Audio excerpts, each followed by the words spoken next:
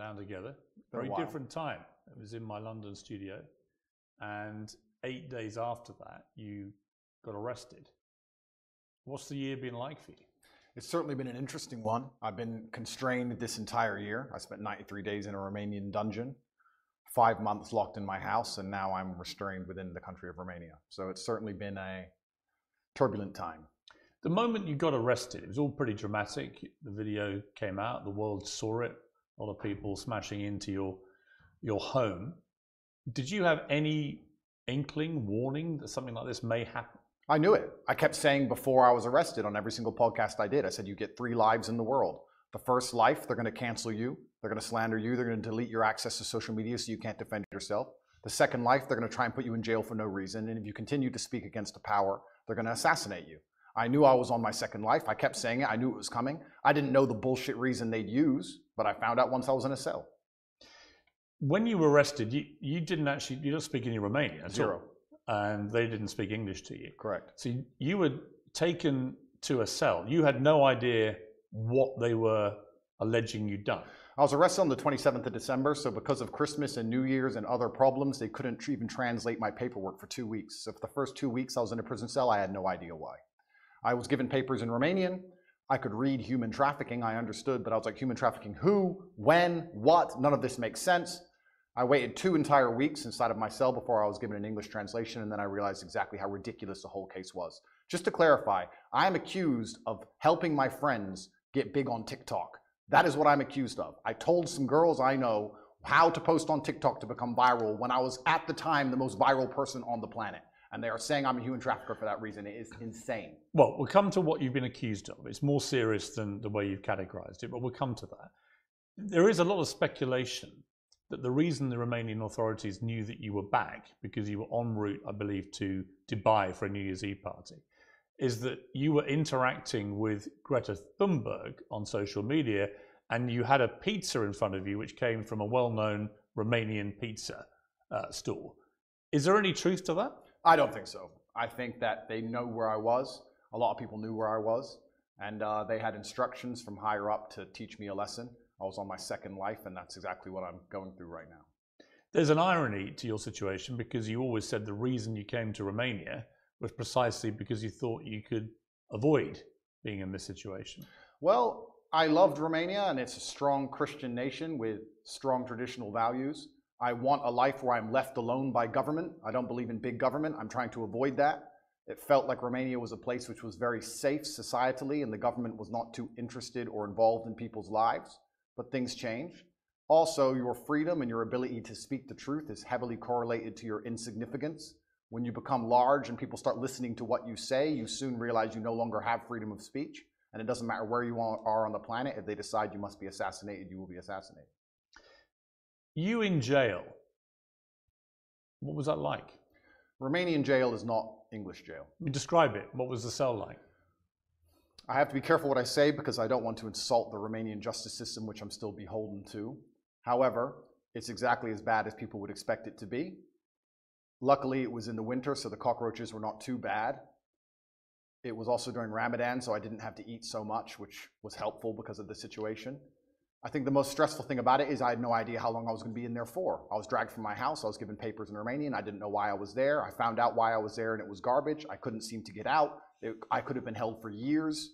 It's very stressful. And the best thing you can do is turn to God and train as hard as possible. I did thousands of push-ups a day every single day. Were you in solitary in this period, 3 months? No, I wasn't in solitary the entire time. Sometimes I was by myself, sometimes I was with other guys, and sometimes I was with my brother. So when you were on your own, were they keeping you in there for 24 hours a day? Were you allowed out? No, I wasn't allowed out. There was no yard time. It was 24 hours a day, locked in a single room, probably 3 or 4 steps large, and you do nothing but stare at the wall. And How many days did you do that for, on your own? 11, 12. I mean, that's a pretty grim scenario for anyone. Life's grim. For you, always being Mr. Confident, you said, interestingly, that you wouldn't categorize what you were feeling as depression because you don't believe in the concept of depression. You and I have argued about that before. But it sounds to me, from what I've seen you say when you've talked about this, that was pretty close to depression, what you were feeling. Life's grim. And if you want to be a superhero, you have to understand in every single superhero movie, he is losing for 80% of the movie. He's going to suffer for the majority of the movie before he wins at the end. I've always wanted an exceptional life, Piers, and I'm not a coward. And I knew that by telling the truth about certain issues, I was going to pay the price for it. So I won't say that I deserve to be in jail, but I certainly put myself in there by telling the truth to the populace and telling the truth and living. But when you're on your own in that cell, what were you thinking? Transgender. It's made very, very cool through the media. Through TikTok, through Reddit, through Tumblr, through Instagram, through Facebook, through Twitter, through their games, in their movies. The princess who came to your ball tonight was me. Why are they? It's a long time to self-reflect, right? It certainly is.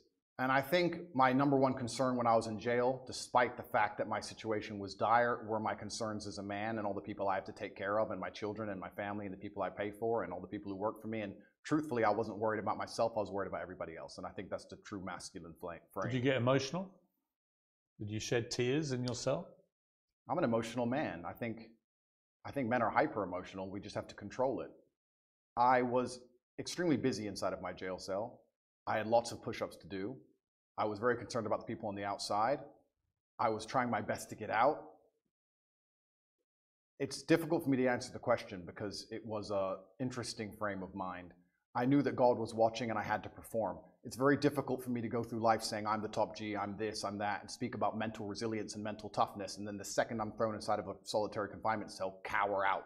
I'm not that person. There's some other people who talk about mental toughness and want to give advice, and when bad things happen to them, they end up addicted to prescription drugs. I'm not a coward and I'm not a liar. No, but it would be perfectly natural to be emotional in that scenario, and there's no shame in admitting that. I was emotional. I missed people. I missed them, and I knew they missed me. So I felt a strong sense of missing. But you cried. There were tears that ran down my face, but I did not cry. I mean, that's crying. I would disagree. Because you're worried about admitting that. You think it sounds Absolutely weak. not. That's a perfectly fine scenario to cry in, but I think the act of crying is an act of desperation. To sit and to cry is an act in and of itself. To do push-ups, thinking of your children with tears running down your face, but you're concerned with finishing as many push-ups as possible within that day, I do not consider that crying. I consider that tears running down my face. When you found out what they were alleging you'd done, sexual assault, exploitation, and so on, what did you feel about that? What was your first reaction? My first reaction was, the standard playbook. The standard playbook for anybody who speaks up against power is sexual exploitation. Isn't it the normal one they go to? Can't we name like 10 or 15 people right now they hit them with this exact same garbage? Name a full-grown man who's 36 or 37 years old who's not had sexual relations with a woman at some point in the past. And the way the Matrix works is they lie by omission, right? They just hit Russell Brand with it. I think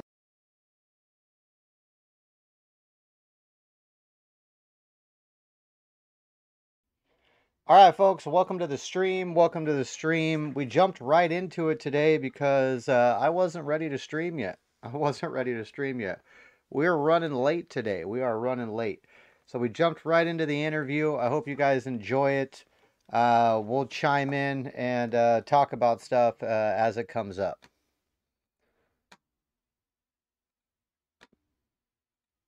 they hit P. Diddy with it this morning. Julian Assange just got hit with it. He's still in a cell. But lots of people get hit with these allegations and it turns out to be true. A lot of people get hit with them and they turn out to be false. Yeah, but you're sort of trying to make out all the people you just named are innocent. You don't know that. Of course I don't know that, but a lot of people get hit and it turns out to be false. Why would you assume they're innocent? Well, I'll tell you why. Because the way the Matrix operates is it chooses something which is heinous. If they accused me of drug dealing, nobody would care. They choose something which is heinous, so the process itself is a punishment. So they damage your reputation throughout the process, regardless of whether it's successful or not. Then what they do is they lie by omission. They throw you in a cell and they contact everyone you've ever interacted with. 2,000 people I know were called, and they were looking for one person to say they're a victim.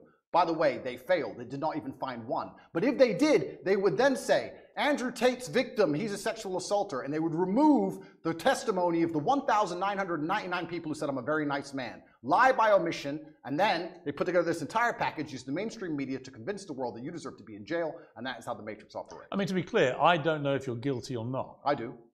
You're perfectly entitled to say that, and you know, right? Of course I know. But I don't know, and I will await any trial that comes to see what comes out in the trial and see what happens, right? So I'm not going to prejudge the trial. I'm not going to judge you and say, I think you're guilty. I don't know, right? We are where we are. You've been charged with serious crimes, and it's likely you'll face a trial, and we'll see how that all plays out, obviously. Going back to jail, how are you treated by other people? Everybody in jail was extremely apologetic to me. All of the staff, the police officers, everyone who worked in the jail, the person who served me my meal, everybody was very sorry for what happened to me. They made it very clear they knew it was garbage, and they were apologetic. That was the only vibe I could give you. They were kind of like, listen, you got too big. I'm sorry. This is how things work. And sorry, here's your meal.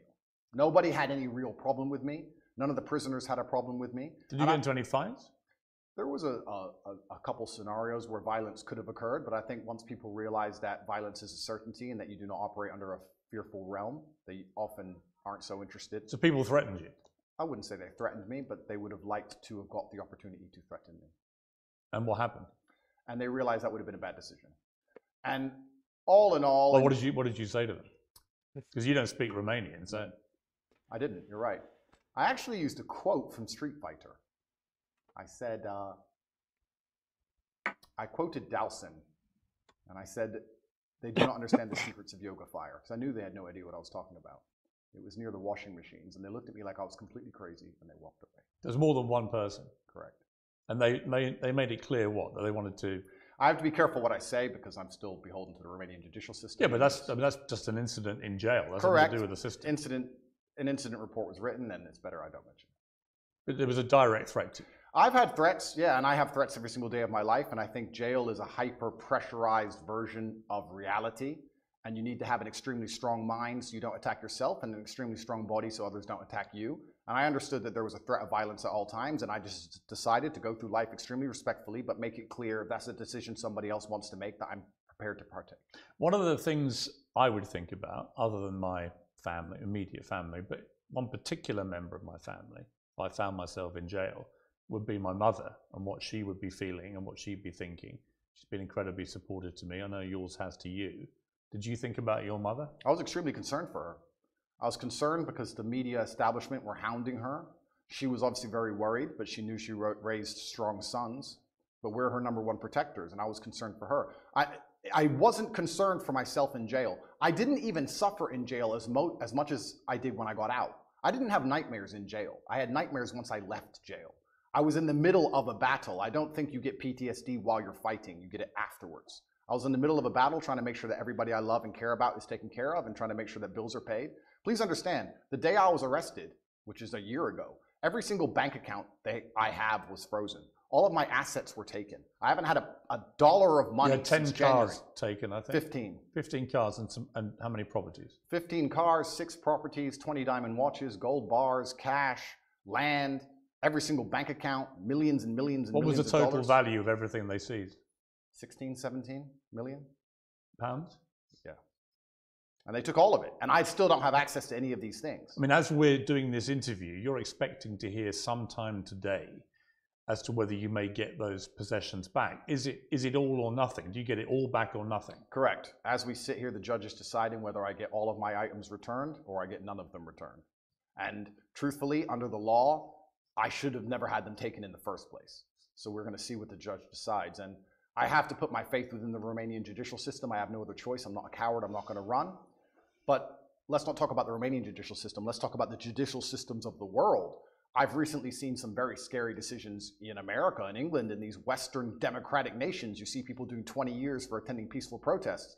So you start to sit and wonder when you're in these situations, what is a trial? What is a judge? What is this? These are just people in a room. Which peaceful protest are you talking about? There's been a few. And who's got 20 years for attending a peaceful protest? I don't want to say names. I saw it somewhere on Twitter. Somebody attended, I think it was a protest, a pro-Trump protest, and they ended up getting 20 years. Well, if you're talking about the January 6th riots, they were riots where people died. Well, it's interesting. They're not peaceful protests. Well, it's interesting because the world is actually very nuanced. And what I tried... Well, that wasn't nuanced. That was a huge mob of what people I tried to do, attacking the US Capitol. Well, what I tried to do is I try to look at a broad spectrum of events, and I try to put things into a nuanced view, and I don't try and take a instant black or white. All right, Piers. That's some bullshit right there about J6 for sure. That was some bullshit about January 6th for sure. What is going on? Oh, there we go. My bad. My bad. But yeah, J6 was a peaceful protest, dude. Peaceful protest infiltrated by FBI and Antifa. But peaceful. Very peaceful. Very, very peaceful. And the only people that died were protesters. Piers. White point of view on things. And the fact that BLM were rioting and destroying the entire nation for months and during that exact week. And then some other people got together with an opposing political view and are facing serious prison time for doing less damage than BLM did. I find that kind of scary because people did die. Well, in a democratic nation, we should all be the same under the law. But Andrew, just to be clear, on January the 6th, people died. People died during BLM. I mean, there are certainly inconsistencies in the way groups of people have been policed. I think that's the same. That's the same whether you're talking about the BLM marches to the pro-Palestinian marches and so on, right? There's a lot of inconsistency. Well, then we agree. There's a lot of inconsistency in global policing, I think. I think that's a perfectly valid thing to say. But the idea that someone's got 20 years for being in a peaceful march is not true. The ones who've got the lengthy prison sentence. All right, they literally gave, I'm horrible with names, but the leader of the Proud Boys didn't even go to the J6 rally, and he got 20 years. Didn't even attend the rally. So what are you going to say about that, Piers? Sentences have been held accountable for serious crime. I'm not even condoning January 6th. I don't even know the ins and outs of January 6th. I wasn't there. I'm not saying it should have happened. What I'm saying is exactly what you have said. There seems to be some massive inconsistencies in global policing now. So when you end up in a position where you're speaking against the system, as I do, and you understand that there are massive inconsistencies in policing globally, you start to sit down and seriously wonder if you stand a fair chance of a fair trial in any country on earth.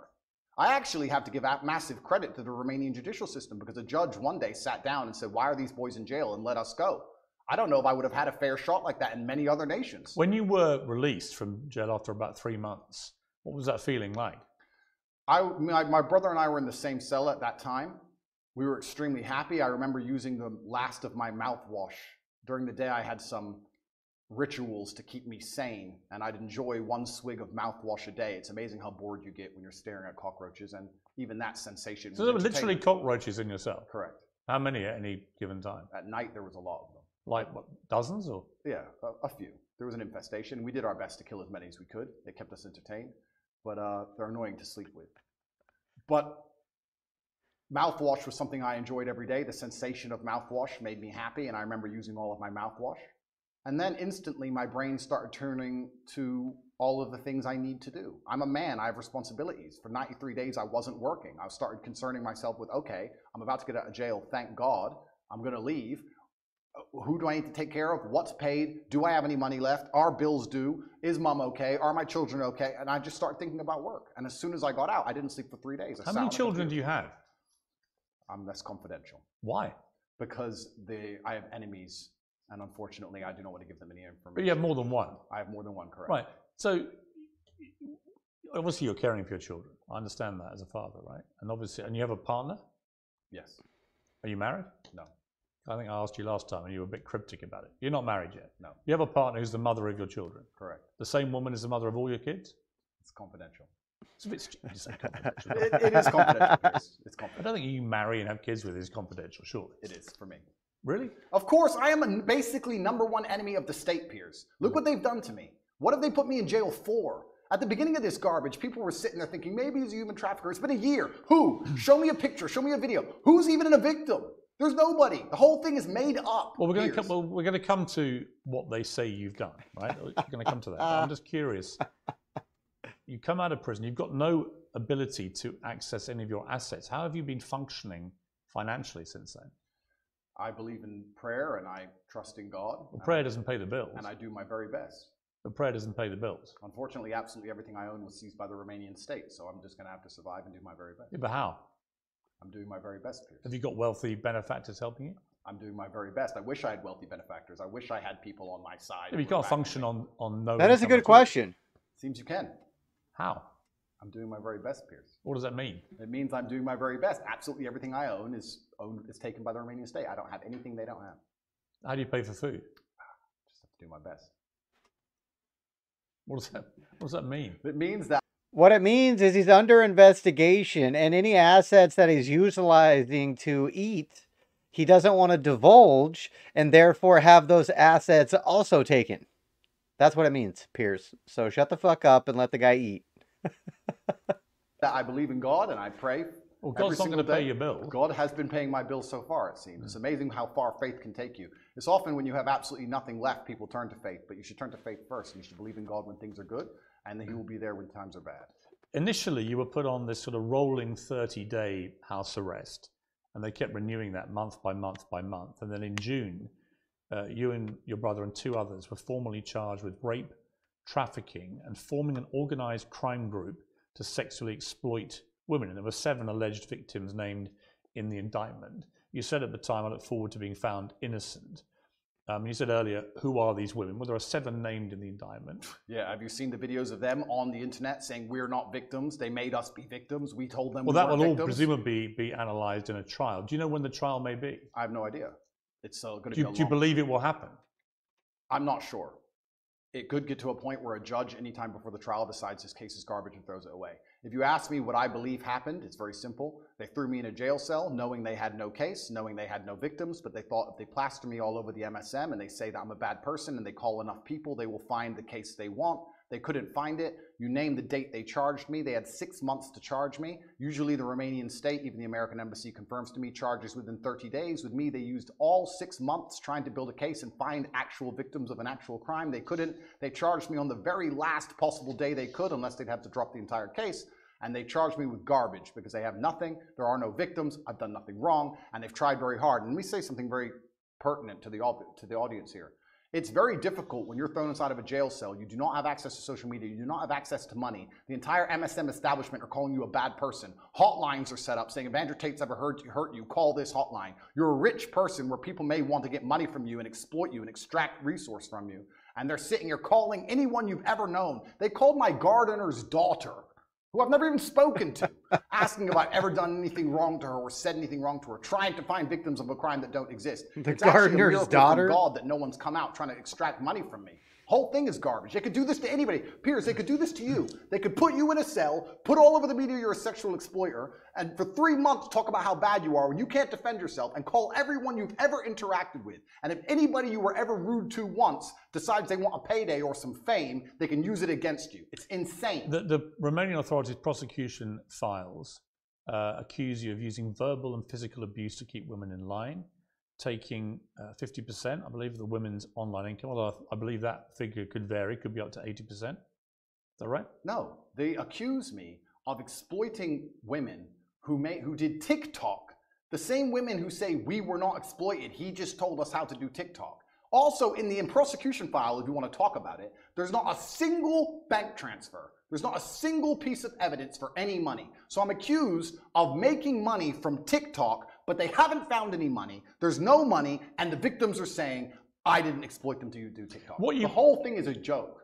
What is, I think, problematic for you is the war room, which was a group miscategorized and misunderstood. It was called the war room. Correct. Okay.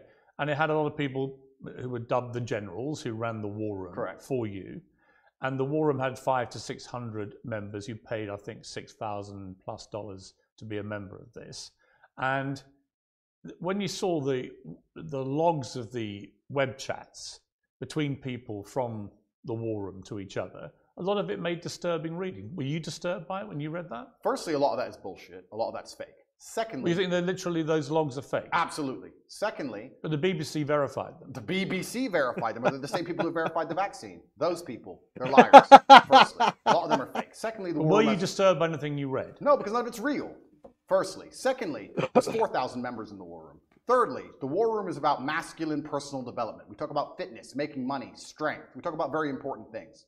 There's 4,000 members inside. If you're telling me that amongst 4,000 members with 24-hour chats 7 days a week for the last 5 years, they've managed to find 2 guys talking locker room talk, and that somehow offends the world, then nobody understands how the world works. That's not why I was in jail. It's nothing to do with the war room. I was in jail because I spoke against power, because I told the truth about COVID, because I told the truth about the war in Ukraine, because I told the truth about all of these things. I don't understand why people would want to put you in jail for giving your opinions about COVID or Ukraine. Why would they? Why wouldn't they? Because people listen to them.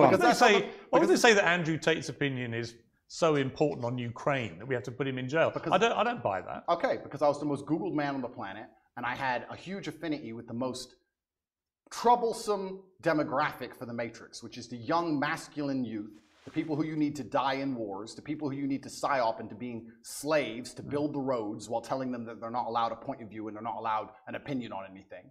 And I was saying things which was going against the narrative. And the Matrix, the way it operates is it uses the MSM to purport lies, to inject slave programming into people's brains so that we live lives which are not good for us but are good for them. And I was sitting there unplugging it. Why would they sit there and say, we've put together this massive psyop, we're going to convince everybody to inject themselves with poison, and we're going to lock everyone in their houses, and it's all a lie, and we're going to let this one guy who everyone listens to. Andrew, it wasn't all a lie. Yes, it was. It wasn't. There was a new novel coronavirus.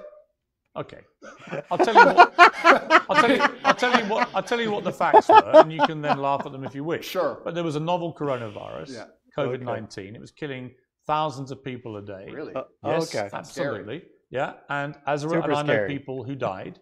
I know people who died before Corona. Fine, I'm sure people died of lots of things, but it was killing exponentially thousands and thousands of people, and then vaccines were developed at very high speed, and they managed to save, in my estimation, millions of lives. You may not agree with that. Absolutely. But those are facts as assumed by the body of scientific and medical experts in the world. The body of scientific and medical experts, you mean the Matrix? I could get... What is the Matrix? The Matrix are a bunch of people who can come up with studies from the sky to say anything they want them to say, so they can use the MSM to purport garbage inside of people's minds. So you end up locked in your house, clapping for the NHS like a performing seal, injecting yourself with experimental poison for the 9th time.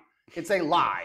There was no reason to lock everyone in their house. More people died from missed cancer appointments than anyone ever died of COVID. People always got the sniffles before COVID, and they've always got it since. Let me ask you a question. Hang on, sir. it wasn't. Where has COVID gone? It wasn't. Diseases don't go away. It wasn't. Where's COVID gone? It wasn't. Well, COVID strains have got milder, as indeed flu did. Flu used to kill. It's gone away. Well, flu pandemic in about 100 years ago killed 50 to 100 million people, and it's got steadily milder over the decades since. This is normal medical science. Pathway for most pandemics, right? So on that, I mean, your sort of cast iron, it was all Matrix, MSM nonsense, is palpably untrue. Well, I'll tell you why that's not untrue. Let me tell you my personal experience with COVID. I'm an extremely logical person.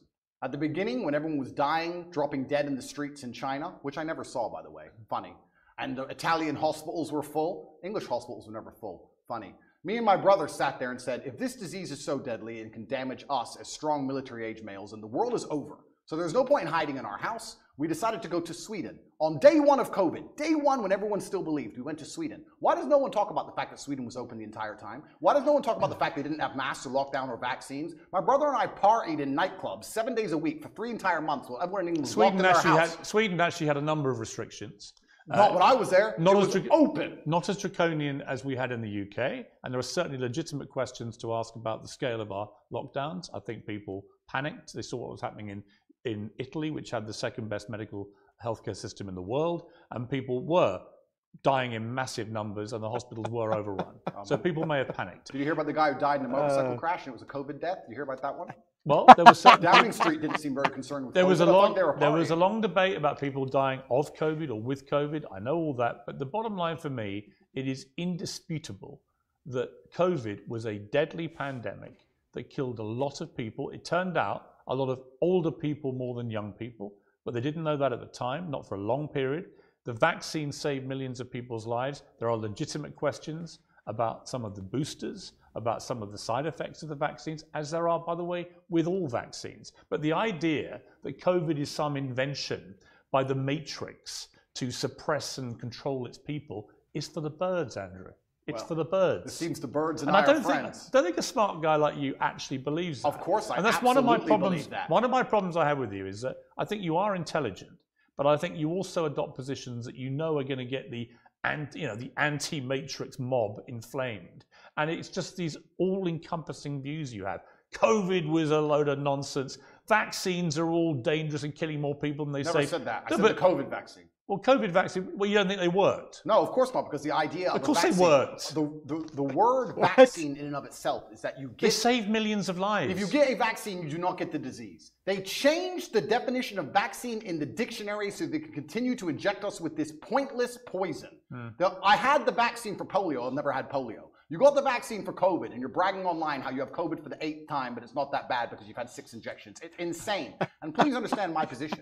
Please understand that I'm a person who doesn't believe any of these studies, don't believe any of this garbage, don't believe the Matrix. I'm a person who was in Sweden for 3 months as everyone was afraid, locked in their houses, partying at will. It was perfectly fine. They had a lower death rate than the UK. They had a much higher death rate than their neighbouring countries in Scandinavia. Did you know that? They had a lower death rate than the UK. Did you know that? It doesn't. No, I didn't know that. It doesn't matter to you. Of course not. So you wouldn't compare them to their immediate neighbours. You'd only compare them to a country in the UK. If you think lockdowns worked, Piers, if you think lockdowns... I think lockdowns were only acceptable as an immediate panic move, which it was, before there were vaccines. The moment they had a successful vaccine program that worked, then there was no justification for further lockdowns. You're a very important person, and you're very well respected. I'm not important, I'm a journalist. No, you're very important, and you're very well respected within the UK, and you've been famous for a very long time. Were you invited to the party at Downing Street, or were you not in that circle? No. No? Well, that's a shame. And I thought the behaviour... Because they seemed very concerned about COVID on the TV, and by the way, they didn't seem to give a shit as soon as the TV was on. I thought that was disgraceful. And I thought Boris Johnson and the people working at Number 10 who were having those parties, when I had friends of mine who were literally saying goodbye to their mothers on FaceTime on their phone because they weren't allowed in to see them. I knew people in care homes where it ripped through and killed a third of the people in the home in 2 weeks. And the desperation that people felt. I had a cousin who lost his father who couldn't go and see his dying wife and so on. It's disgusting. There were terrible stories. It's criminal. Terrible stories. It's disgusting. So let me ask you a question as a professional, because we're both adults and we're both very smart. As a professional, which is more likely, that the government believed COVID was deadly and everybody should be truthfully afraid and locked in their houses, but because they had this spirit inside of them and they couldn't resist the idea of a party, decided to risk their lives to party, or they lied on the television trying to scare everyone and enslave them and lock them in their houses, knowing it's garbage, knowing it's a lie, and not caring, and had a party behind everyone's backs so they didn't think they'd get caught? Which one is more likely as a professional, as a logical human? Why don't we just agree Good that question. they were a bunch of rank hypocrites, Good question. stupid people who were behaving utterly selfishly to the extent that the Queen, when her husband, Prince... Because, Piers, that doesn't get to the point. He wants you to admit that the people watching, or the people propagating the propaganda, knew they were lying. Because they would immediately spew propaganda and then go to a fucking party. Can you admit it was bullshit? Can we do that, Piers?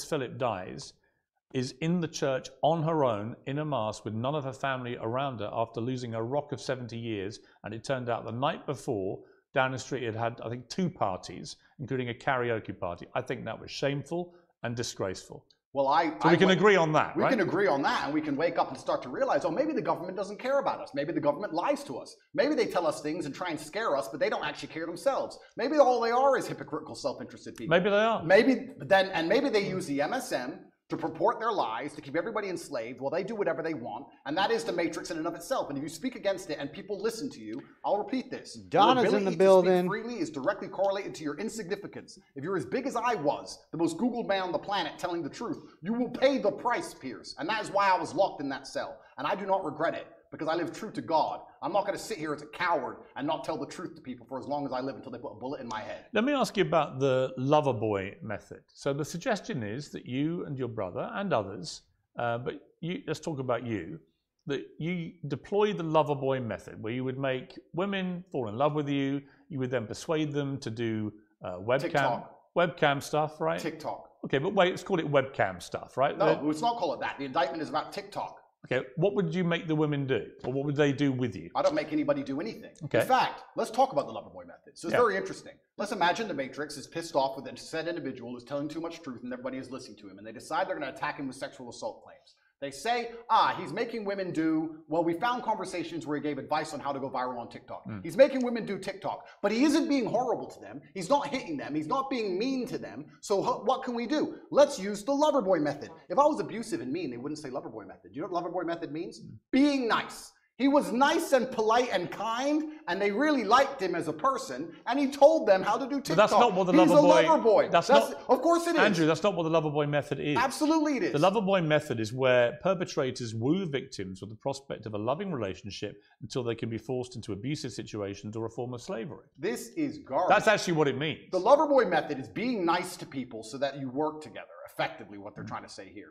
I was nice to girls who asked me for TikTok advice, and they sang it's the lover boy method. I didn't beat them into doing TikTok. I didn't force them. I didn't threaten them. In fact, I was like, yeah, you're very pretty. You can be pretty famous. Was there any element of coercion? How can there be an element? What does that even mean? Let's be professionals here. What does that even mean? What do you think coercion means? I was coerced into this interview.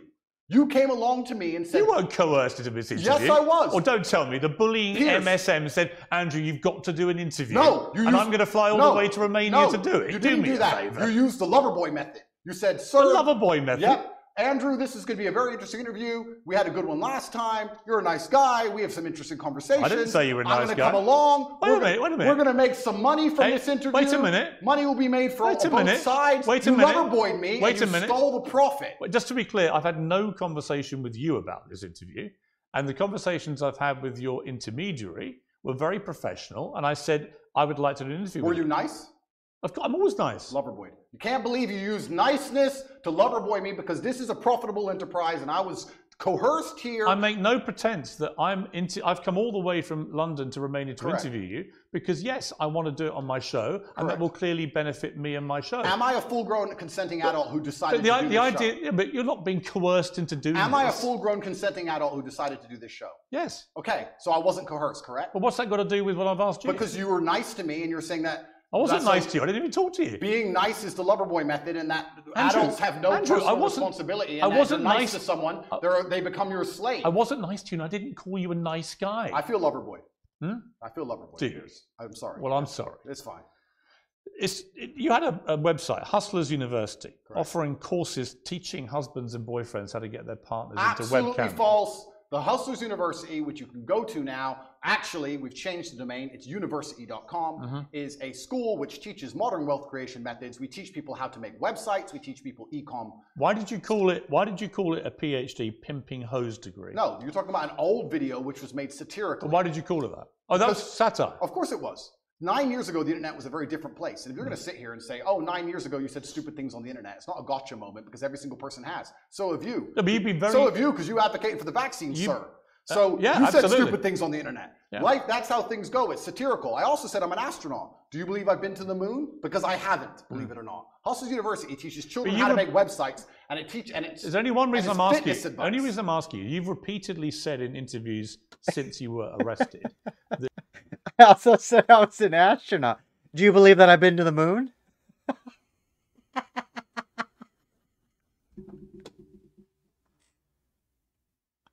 Oh, that's too funny. You have never categorized yourself as a funny. pimp. You don't think you're a pimp, right? Well, what about all the rappers? Did you ask Ice Cube if he's a pimp and a murderer and a drug dealer? I'm not Jay-Z sold crack. I'm not interviewing them. I'm asking you whether you have at any stage in the last 15 years been a pimp. Shit. Of course I've not been a pimp. I've said I'm a pimp. I've said I'm an astronaut. I've said I'm a cowboy. I've said I'm the strongest man in the world. I've said I'm James Bond. Throw me in jail. Are you just... Put me in jail. Okay. I deserve it. 9 years ago, I made a joke on the internet. So here's my question. Are you a fantasist?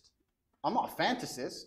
Do you have a persona that's just not you? Of course not. I am me. Well, if you are you, why would you repeatedly call yourself a pimp and then now say you've never been a pimp? Are you going to sit here and say that because I've once... All right. So when a ladies' man calls himself a pimp, he doesn't mean that he's getting girls to blow strangers to give him money. That's not what he was inferring. He wasn't pimping like Big Pimpin' on fucking Hollywood Boulevard. He was pimping like he was pimping. Get your shit together, Piers. Get your shit together. Said, oh, I'm curious whether if you're trying to say to me you didn't mean any of the things you said. So I'm asking myself, well, why should I believe anything you say now? In other words, is what you say actually what you mean? Is Andrew Tate real?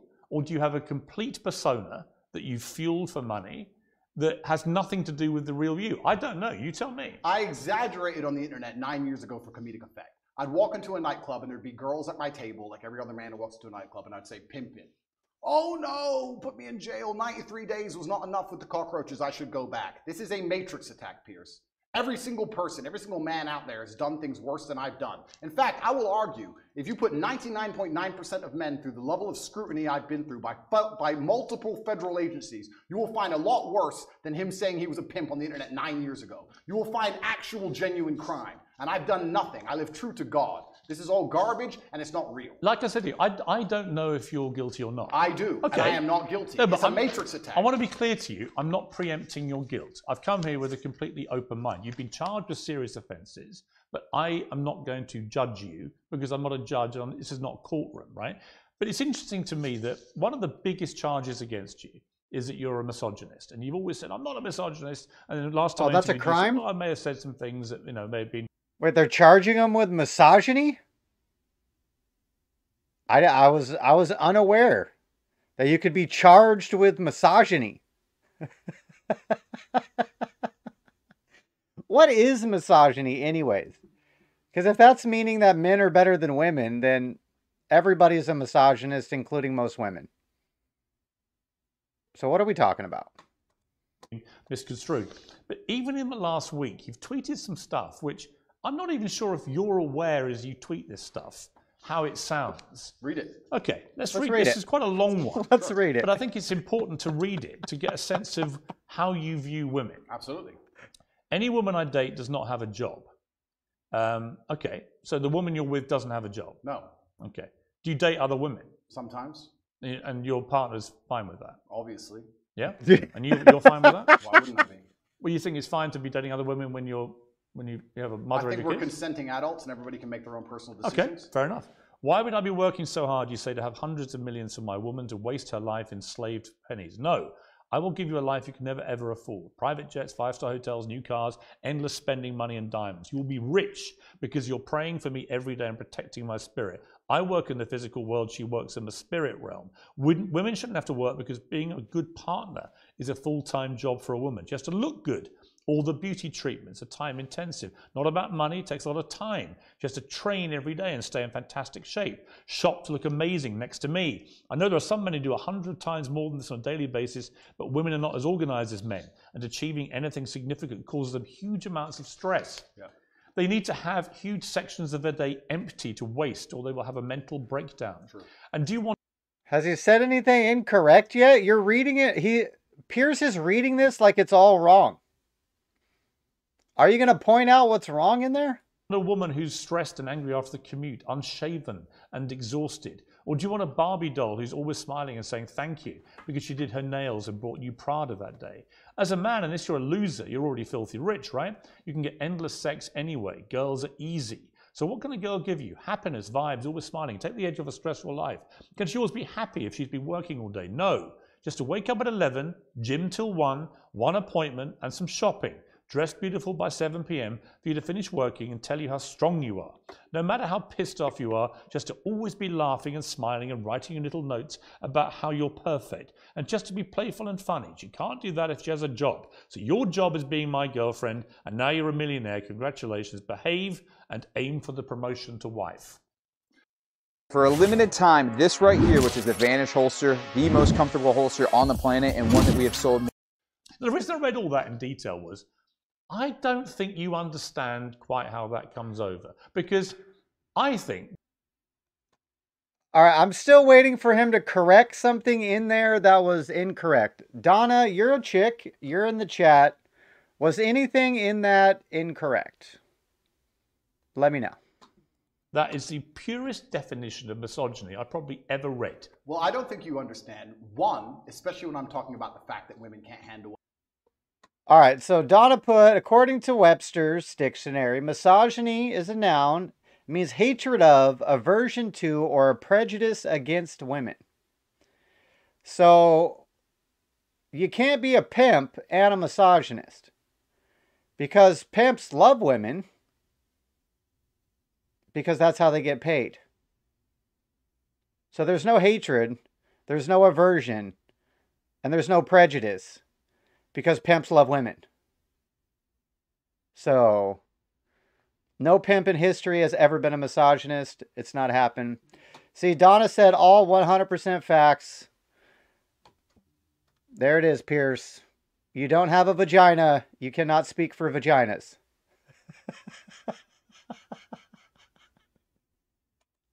What men can do except one is shit. slightly sarcastic. There's a sarcastic tone. So do you mean any of this? I mean all of it. Any woman I'm with, I will provide for because no woman should work. They should spend all day beautifying themselves for Facts. you, right? And they might get promoted to wife. This is your my job is being my girlfriend.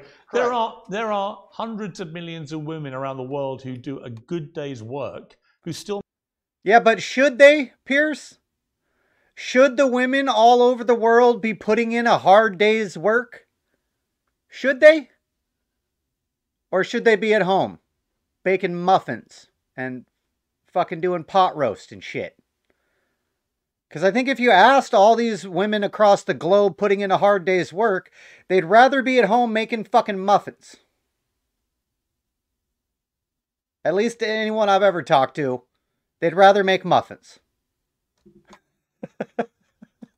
manage to be a very good wife or partner. Right? Agreed, completely. But it's So my why would you encourage? Why would you encourage a whole generation of young men? I mean, I've got to be honest. Since our last two interviews, before you were arrested, I would say every single day I have young men, teenage boys, maybe early 20s, coming up to me asking about you. It's gone on every day since I interviewed you. I'm very aware of your reach. I'm very aware of your influence. And whenever I've been asked about you, they say, what do you think of him? I said, I don't really know. I find myself agreeing with 60 to 70% of the things you say. And I do, because I think a lot of the stuff you say about empowering young men to be confident, to work out, to take care of themselves. To have enough money to not force their woman to work. Right, but that's the bit. That's the bit where when you stray into that kind of language, particularly in the detail where you reveal what you're really thinking, the kind of pathetic, soulless life you want for these women. Where does it allow for being a mother, for example? Absolutely. How does a mother of your children manage to find time for being a mother? How does Wait, did Piers really just say, how does the woman that you provide for who can stay home all day have time to be a mother?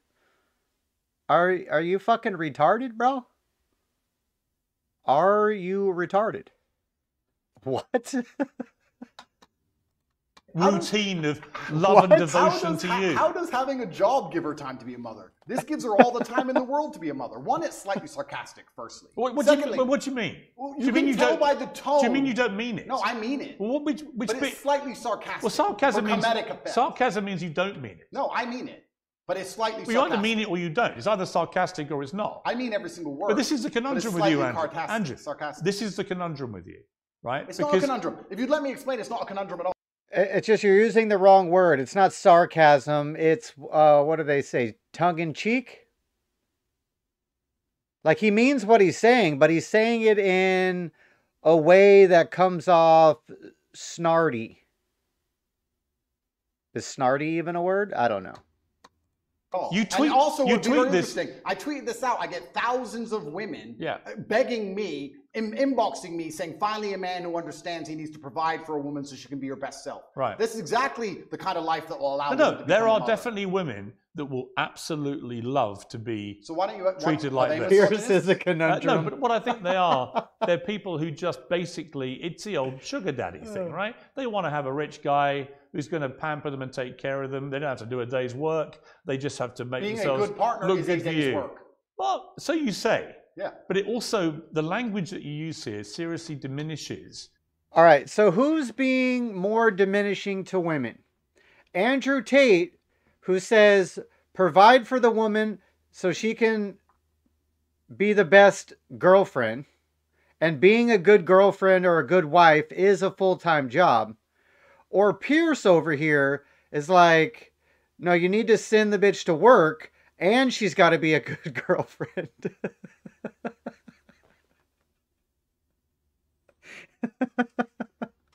I think Piers is coming off of more of a misogynist than Andrew Tate.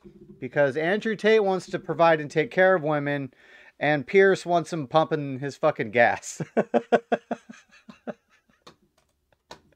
Women who do work, you make them out to be, well, you're not doing your job. as a partner or Oh, wife. shit. You should be doing your job, which is just to devote yourself to his pleasure and making him happy. Well, it's actually interesting you say that, because I'll put a lot of the fault of this on men. Let's if you want to gender the argument, let's do that. I think that. See, I have confirmation from Donna in the chat. Piers is the one being sexist with his point of view, not Andrew Tate. A lot of the reason why women can't live this life, if they so choose. If you're a woman who decides to work, then go to work. I don't care. But if you're a woman who decides she wants to retire, it's because she can't find a man who could provide for her at this level. Do you think when a woman marries a billionaire that she wants to go get a job in Starbucks? Because in my experience, when they marry extremely successful men, they don't want a job. I'm sure Ronaldo's wife isn't begging to go work in IKEA. Actually, No. Ronaldo's wife works very hard. She works for herself, which is different. And her family. Of course. Yeah. Which is different. She's a hard-working woman. Actually. Absolutely, because being a fantastic partner and having a bunch of children is a bunch of hard work. And she also finds the energy to have businesses on the side. Fantastic. Right. But you so don't what we're want, saying here, but you don't want women to have businesses. no, I'm saying if you're with a man of He doesn't my want them stature, to have you to. don't have to work. Now, if I met a perfect woman and we were together and we were happy. When you say a man of your stature, with respect, right now you have no income, no possessions, Correct. I'm and you're completely facing flat broke. serious criminal charges. I mean, I'm not quite sure what stature you think you're currently selling, but it ain't great. Okay, well then it's a shame all those women inboxed me after I put that tweet out saying, I've got no- we agree with you. I think you should interview I all met of a them for woman their yesterday who, when I said I misogynistic was coming to interview, was immediately like, "Oh, can you put a good word in for me?" views. Of course. Sure, you have a definite appeal to a certain type of woman. There's no question. I think providing for a woman if I was financially is a man's responsibility. If that means I'm a misogynist, then I'm a misogynist. no, I think so you that- accept you are a misogynist. No, I think a man should provide. That's for a what you woman got out of it? financially, completely and utterly. If she wants to work, if my partner were to say to me right now, I really feel like getting a job, it would make me happy, then I'll say work. But she doesn't have to.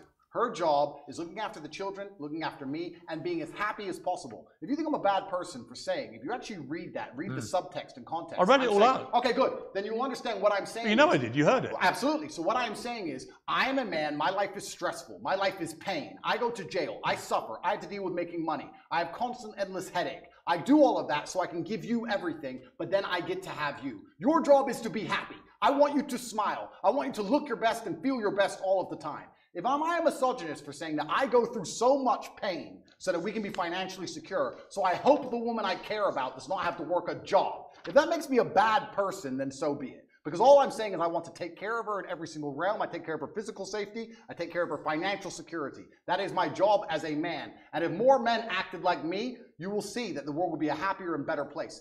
The women who say, I really want to work, I want a career, that's their prerogative and their decision. They're allowed to do that. But also, often the reason they do that is because they can't find a man they trust to take care of them. No. I've had this from women in their own Andrew, mouth. If I found a man you've had it who from was certain- financially secure and as smart as you, I wouldn't be doing this Fine. garbage job either. Why was I psyoped into working to pay taxes when I should be at home having children with a man I adore? Andrew, It's a psyop. Andrew, there are so many women that will listen to that and be laughing and mocking you. Will there? Say, don't be so ridiculous. there won't, I have a dude. job that I love. Maybe they're being paid even more than their man, right? The real world isn't the one that you categorize.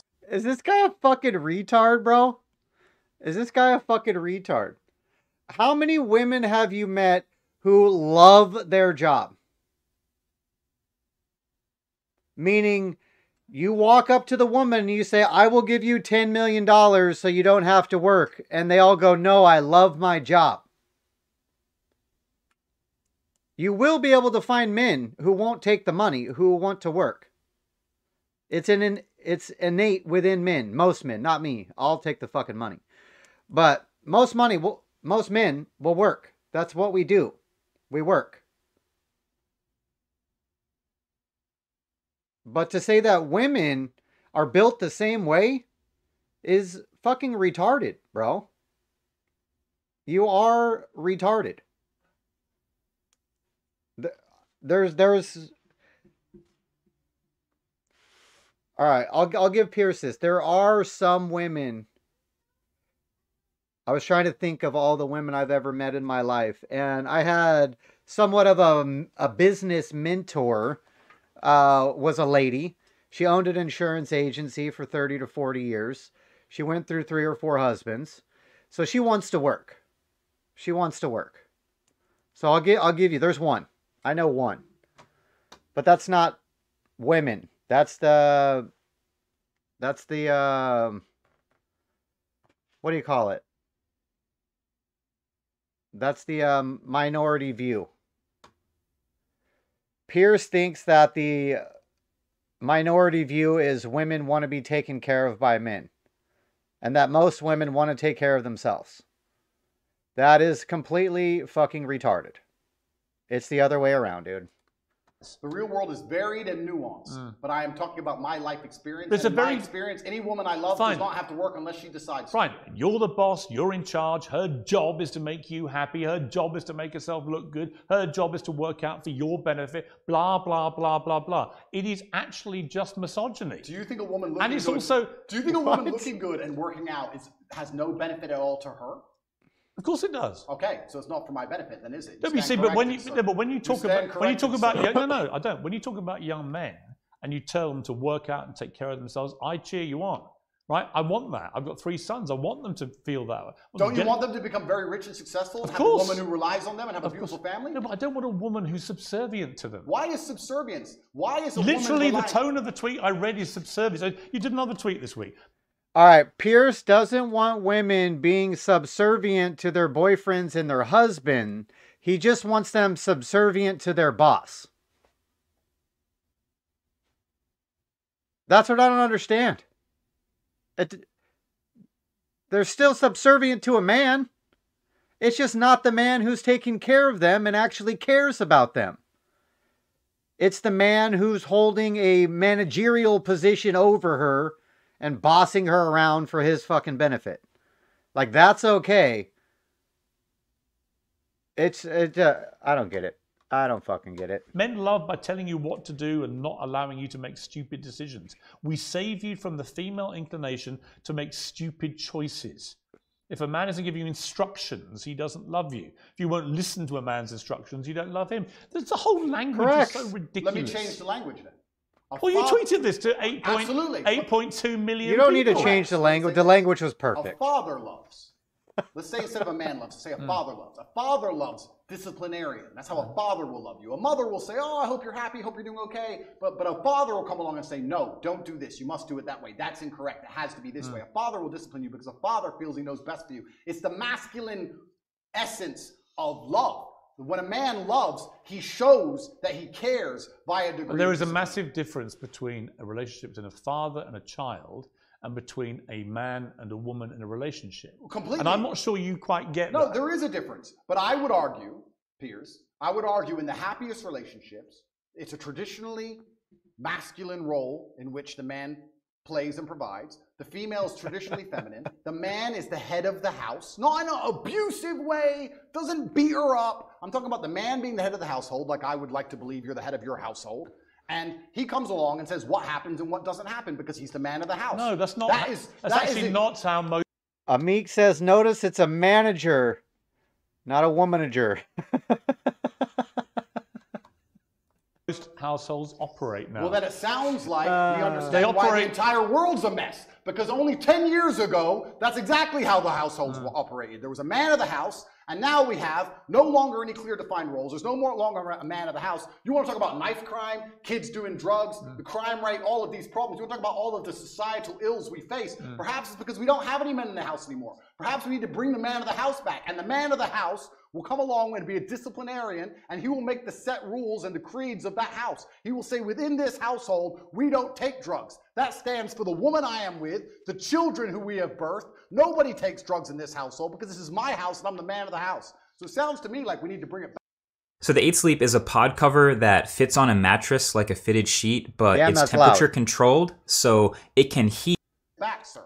Yeah, listen, it's all good macho stuff, okay? And I know lots of young boys who listen to this and go, wow, that's how I should be. Then I read the detail of your tweets. And again, come back to this. We save women from their female inclination to make stupid choices. Females are emotional. If a man isn't giving you instructions... Now, females are emotional. Hang on. Piers, he doesn't love you. All this stuff is designed to, exactly as you've just articulated, is designed to make young men feel that the only way they can be successful in life is to effectively have their women under control, give them instructions that they have to obey. Don't buy women Prada, you'll end up in jail. You can buy them Prada, but let me finish my point. My point is that it seems to me, from reading your tweets, even now, that you have a blind spot when it comes to how they sound.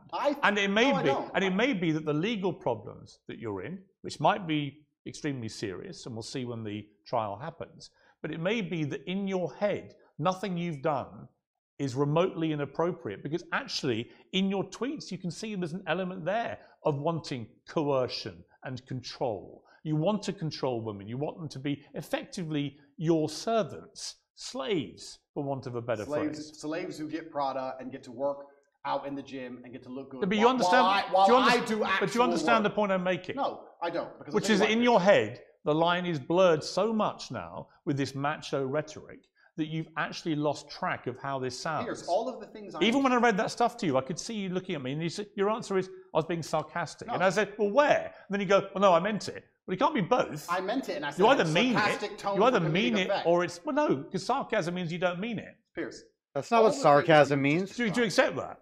No, You're a smart guy. You know what sarcasm means, absolutely. right? Absolutely. I said it has a sarcastic tone for comedic effect. All the things I'm saying and the things I've said are basically the way the entire world thought only 10 years ago. You may buy into the PSYOP, and you may buy into the new thing. I don't buy into any PSYOPs. We just talked about the vaccine, sir. Yeah, the vaccines weren't PSYOPs. Of course not. Okay. So I believe that there should be a man of the house. You had a polio vaccine, right? Correct. Why? Because I didn't get polio. I wouldn't have a COVID vaccine, so I'd still get COVID. Plus, probably myocarditis and have a heart attack. So, we believe there was a man of the house 10 years ago. Do you think statistically more people got myocarditis by having the vaccine or not having it? I think statistically we need to bring it back. You don't know, do you? Why would I know? Why would I look at the statistics why would you bother that come from the matrix itself? So the matrix, so every fact you don't like, because it doesn't suit your agenda, you just dismiss as matrix bullshit. No, I'll give you a very simple way I view the world. COVID can't hurt me, so why would I take their injection? You don't have to. Point two. You don't have to They tried to make us, including you. Yeah. You told people they should why? have the vaccine. You know why? If they don't have it, they shouldn't leave their house. You know why? Because at the time, the scientists, and by the way, scientists is ever evolving. At the time I said that, the scientists said if you had the vaccine, it would prevent you transmitting the virus. The matrix. Piers is not getting it. You were lied to by the scientist. That turned out to be wrong, and they issued updated advice saying further studies said that actually you could transmit it. And at that point... There was no updated device, dude. They knew during the trials of it, it wasn't going to fucking work. That it had a high risk of myocarditis. They knew all this shit before they pushed it out, mandated it, and fired motherfuckers for not taking it. It wasn't new science, dumbass. You know what I did, which you never do? I held my hands up and went, I was wrong because the advice changed, and now I would not say the same thing. That is called actually evolving opinions when facts change. That's actually how a civilized democracy works. Oh, is it? We live in a civilized democracy, do we, sir? I actually would argue that point with you for a very long time. I don't think we live in a civilized democracy. Another point I want to make here, if I had cancer or if I was at threat of a genuine disease which could actually harm me, would the NHS text me 10 times a day trying to get me treatment, or would I be sitting there waiting for 8 months to get an appointment? They wouldn't care about me and they'd let me die. So the fact that they will endlessly text me and try and beg me to get this poison should have been an alarm bell for anybody with a brain. Actually, I tell you what the NHS sent me. I'm a 58-year-old man. In the last few months, they've sent me one about a flu jab, which I'm going to have, because I think it stops you getting flu, and flu's nasty. It doesn't. A COVID booster, which I won't have. I think I've had enough of those. I'm fine with that, thanks. They sent me one about having a check for bowel cancer, which I've done and came back negative, and so on and so on. The NHS texting system is for our benefit. You don't have to do it. No one's holding a gun to your head. The Matrix isn't saying, if you don't have this, Andrew Tate, we're gonna do something to you. Do you have any idea? You've not been treated. That is what the Matrix did, dumbass. How many people lost their jobs? How many businesses were closed? How many people were let out of the military? What is this idiot fucking talking about, dude? In Romania by their system because of anything to do with COVID vaccines. And your attempt to try and persuade people that that's the case is ridiculous. And you know it's ridiculous. Do you have any idea how difficult it was to remain unvaccinated, Piers? Let me tell you from somebody who was unvaccinated and traveled the world. Do you have any idea how difficult that was actually to do? Yes, because countries have border controls. Oh, because they tried to force everybody. So to sit and say they weren't trying to force, you know what they did? They said, come get the COVID vaccine. It's good for you. It's going to help. They tried to coerce you by being nice. They tried to lover boy everybody. They tried to use the lover boy method to force people to get the COVID vaccine. It just came to, we need to put all these people in jail. They were being nice to people, trying to help them. Unbelievable. Nobody forced you to have it. Did you have the vaccine? Absolutely and utterly not, sir. My principles are not for sale. I would have stayed in my house. Absolutely and utterly not. And sat there as a pureblood, the last one, the last pureblood on the planet before I inject myself with poison. You're not making an MGM trailer. Yes, I am. I differ, Andrew Tate. You're going to get your fucking jab before I get mine, my guy. I can guarantee that. I will be the last one. I will be the last one, not you. Because it's a matter of principle. I am not a farm animal. My blood is mine. It does not belong to the government, and I decide what is in it. Right. All right. So you have a polio vaccine, but not a COVID one. So your brilliant brain has determined that you know more about the medicinal and scientific benefits of individual vaccines. You got a polio vaccine when he was a child, you fucking moron. Have that. But even though a lot of people, by the way, have had side effects to polio vaccines, did you know that? Yes, correct. Is that the matrix? Oh, and by the way, the polio vaccine didn't fucking eradicate polio either. Piers. Fucking idiot. Doing that? No, I didn't say the Matrix gave him the side effect. Oh. I've just told you all the reasons I didn't get the vaccine. Right. I've already described it at length. But you work out with your brilliant mind which vaccines to have. Correct. Okay. Correct. Okay. You realize you can join my email list on CobraTate.com. You can sign up for free, and I'll tell you which vaccines you should I wouldn't come to you for vaccine advice. Why, Andrew? Because you have zero experience. I didn't get the COVID one. Advice. I obviously did pretty good. I avoided the poison shot while everyone else got it, so I'm actually pretty proud with my track record. What happens if you're found guilty of the things you're charged with? Well, then I'm going to have to go to jail, I assume. What's the maximum sentence you could get? I don't know. Yes, you do. I actually genuinely don't. You've never asked your lawyers? It can be between 3 to 8 years, I think. So you do know? I don't know the maximum. But if you were to serve 8 years, having served 3 months and know how bad that was, could you cope with that in a Romanian jail? Interesting question. Could I cope with it? Yes. Would I be the same afterwards? I'm not sure. What do you think even the 3 months did to you as a man? Well, it was a fantastic test from God to make sure I am the man I say I am, because I think there's a lot of people who speak about masculine excellence who are not the men they say they are. When trouble appears, you often learn that they are nothing. All right, Donna says, longest I've watched either of these gentlemen so far, Tate makes the most sense. Of course, opinions are like assholes. Everyone's got one. But your opinion is correct on this, Donna. You are correct. Piers is a fucking moron. And Tate's hilarious. As a wildlife photographer, shooting in low light is nothing new.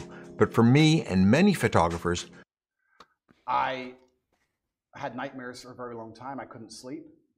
I struggled with certain things. I would check my bed sheets every single night for cockroaches religiously. I had a problem with that.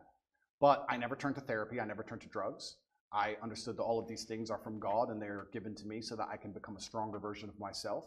And I welcomed them all and I embraced them all. And now that I'm a better, not completely, but almost better, part of me actually misses my nightmares, Piers. Part of me misses training all night. I didn't sleep for weeks, months. You said you didn't have nightmares. No, I had nightmares. I said I didn't have nightmares in jail. When I left, I did. And I kind of miss it because I had so much time in the day to get things done. And now I'm sleeping a full 6 hours. I feel a little bit lazy. So perhaps I need another test from God. And if God decides, Allah is the best of planners, if he decides I need 8 years in jail, then I will embrace those 8 years in jail and do my absolute best to come out as the most formidable version of myself. Have you felt suicidal at all in the last year? I don't believe in suicide. It's haram. I know. You said that before, but did you feel like you may want to end it all? I would never kill myself under any circumstances. So the day they put that on the news, when they finally take me out, you can know it's a lie. It's haram. I would never kill myself. Lock me in that cell for the rest of my life. I would never kill myself. While you're under house arrest, you tweeted this: avoid women who go to festivals. They're either on some loser's table who's feeding them cocaine or in a crowd of sweaty peasants because they're a sweaty peasant. Endless Instagram stories screaming and having fun to prove to the world they're worthless. Sweaty peasants. Hard pass, festy hoes. Correct. tweeted that, yes. Again, why would you categorize all women who go to festivals in such an unpleasant way? I actually categorized all men who went to festivals also. Did you read that tweet? Why are you gendering the argument? I think all people who go to festivals are stupid. It is peasantry. I've never been to a festival in my life. I'm not going to stand there and scream and jump up and down for some other human like he's God. I think the whole thing is embarrassing, all of it from head to toe. It's all sweaty peasantry, and it's all just drug-fueled insanity. So why are you gendering the argument when I insult the women who go to festivals and also the men who go to festivals, because all of it is peasantry, head to toe, and I do not regret it. All festivals are peasantry. Anybody... It's all sweaty peasantry. Does anybody else find Andrew Tate as one of the funniest fucking people, or is it just me? Because this guy cracks me up, dude. This guy cracks me up. Sweaty peasantry. Who goes, I do not associate with. I've never been to one in my life. I never will. So you've never been to one. How do you know what they're like? I can see enough. I've seen the sweaty bodies bumping into each other, high on ketamine, pretending that the song they heard on the radio at home is now more fantastic because they're listening to it from a loudspeaker. I get it, but it's embarrassing. But to be clear, you've never been to one. Correct. Okay. My infinite brain that understands vaccines perfectly we've also established understands. we have established your brain is unique. Correct. You tweeted a picture of Amanda Holden, a very good friend of mine. It's a very harmless picture. She's in a bikini on holiday under a rain shower, looking extraordinarily beautiful. In a sexual pose. And you tweeted, "You are a wife and a mother and you're far past a teenager. There's no need for this post." Agreed. Again, it's just misogynist to say that. It's not misogynistic. Why can't a woman of her age, she's just turned 50, why can't a woman of that age actually show off her beautiful body in a nice bikini like that? What's wrong with that? You can call me crazy. Because you're 50. But nobody wants to fucking see it. Ripe age of 50, any woman should not be interested in thirst trapping on Instagram. I think she has bigger responsibilities. Facts. I'm sure she's a very intelligent lady, and she's done amazing things. She's famous. She's obviously very capable, and I think she could do things more interesting than standing around trying to thirst trap on Instagram like she's 18. Because I think she's above it. I wasn't insulting her. I was reminding her that she's actually such a fantastic person. She's done such amazing things in her life, and she's so achieved that she's actually above thirst trapping. I was reminding her of her worth because as a feminist, we're all feminists here, right? We all believe in women empowerment. I'm reminding her of her worth. Are you a feminist? Sure. Well, you're not, though, are you? I believe in feminine empowerment, and I think feminine empowerment is in... Yes, I do. And feminine empowerment is in modesty. Modesty is empowering for females. You only believe in... Taking your clothes off for men on Instagram is not empowering. It's empowering when you say, no man but my husband can see my body. That is female empowerment. And I was reminding her of that. I was reminding her of her ripe age and her intellect, and there was no need for that. How old are you now? I am 36. 36. I was reminding her of her ripe age and her intellect. Stop being a dirty Instagram whore. You're 50. years old. Correct. At what point will your antics, you know, chugging your cigars in your ripped body, in your compound with your security and your Bugattis, at what age does that become a thirst trap? I don't know if that ever stops being a thirst trap. Because so it's fine for you. Once again, one rule for the man, another rule for the woman. Well, correct. Men and women aren't the same, Piers. Before, but I'm extremely intelligent. I've already deciphered how this is going to go from head to toe. It's called, I guess we can look at peacocks, right? The male peacock, he shows, look who I am. Look what I can do. Look at my achievement. Look at my beautiful feathers. And I guess you could call it peacocking to a degree. I'm showing the world. I'm extremely physically capable. Yes, that's correct. I'm extremely financially successful. But you stripping off for Instagram is fine. It's not stripping off for Instagram. I'm boxing. When you box, you have no top on. You do it all the time with your cigar and you're showing off your ripped body. That's fine for you. But if Amanda Holden dares do it, that is a... All right, Piers should secretly admitted to jerking off to Andrew Tate interviews. That was fucking weird. Apparently thirst trapping. I think me boxing with no shirt on is different than a 50-year-old woman posting. You don't just box. I've seen you doing ones where you wander around all moody with your cigar and you're topless and stuff. So fine for you. Are you a fan, Piers? No, yeah, he's a fan, bro. Do you? Yeah. Well, I don't do that. Perhaps it's successful. Maybe you should start. Perhaps it's successful because I do have a lot of female fans out there in the world. And I pretend I'm a misogynist, but it turns out that 85% of women on the planet seem to agree with me. Every single woman I've ever met in real life agrees with me. I have no female hate at all. I've never had negative interaction with women ever. Yes, you have. With who? Well, what about the BBC journalist that came to your compound? This mistake is costing Amazon Prime shoppers big. Are you still using Prime? Because at this point... No, we're not, bro. We're not. Lucy.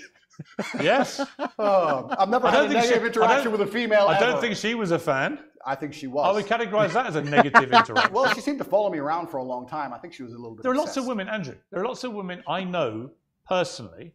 There are lots of women who find you incredibly offensive. I don't think so. Right? It's their right to. It's your right to. Of course. It's your right to not care. Yep. But the idea that somehow you're this beloved person for the world's females, I think is... He didn't say that every female likes him. He said he's never had a negative interaction in person with a female. So let's stick to the fucking argument here, Piers. He's not saying you don't know some ugly feminists who hate Andrew Tate. We're sure that you do. He's saying he's never had a negative interaction with a female. In person. Not true. You are for a certain type of woman who likes to be treated in the way that you like to treat women. Well, let's counter that argument, right? Because the world, as I said at the beginning, is nuanced. Am I beloved by all females? No. But when I'm sat here with someone as prestigious as you, who says you're a misogynist and you hate women and women hate you. I think you talk in a way that is misogynistic, yeah. Okay, well then you make it sound like all women hate me, and that's also not the case. Of course, it's a nuanced argument. I didn't say all women hate you. Some women agree with me, some women don't agree with me. When I said that post about Amanda Holden, a lot of women said, Andrew, that's actually completely correct. She's extremely famous, and there's no need for her to be posting pictures like this at her ripe age. I was actually empowering her. I believe that female empowerment is in modesty. But you don't actually believe in feminism. I believe in the idea of... And Piers, who is your cameraman, bro? Because you have this giant fucking bald spot right here in the back of your head. Your cameraman could have easily slid over 2 inches so we didn't have to stare at your fucking bald spot. So can you talk to your cameraman for us all? We don't want to stare at your bald spot, all right? You believe in masculinity controlling women. No. They have to take instructions from you. They have to do what you tell them. And that is actually what love and relationships are about. No, I believe that men and women have different roles. I believe that we were created differently by God because we are the perfect team. No, Donna, I he's believe that man retarded. Who's in He's his that masculine retarded. frame is best suited by a woman who's in her feminine frame. I believe when we work together, we can achieve amazing things, whether it's raising children or preserving society. And I believe a man has certain jobs and a woman has certain jobs. You don't understand this about the things I say. When I said there that women make bad decisions in the tweet you referenced earlier, the point I was making is that women are more emotional than men. That is their superpower. That is fantastic. That is a great thing. I love female emotionality. In the tweet before you tried to use against me, I was talking about how I love a woman to be happy all the time, smiling all the time while I'm stressed. I love female emotionality. The reason women are better with children, women are better with children is because they're emotional. That is their superpower. That's not what your tweet said. In a position... You're not even remembering what you wrote. Of course it is.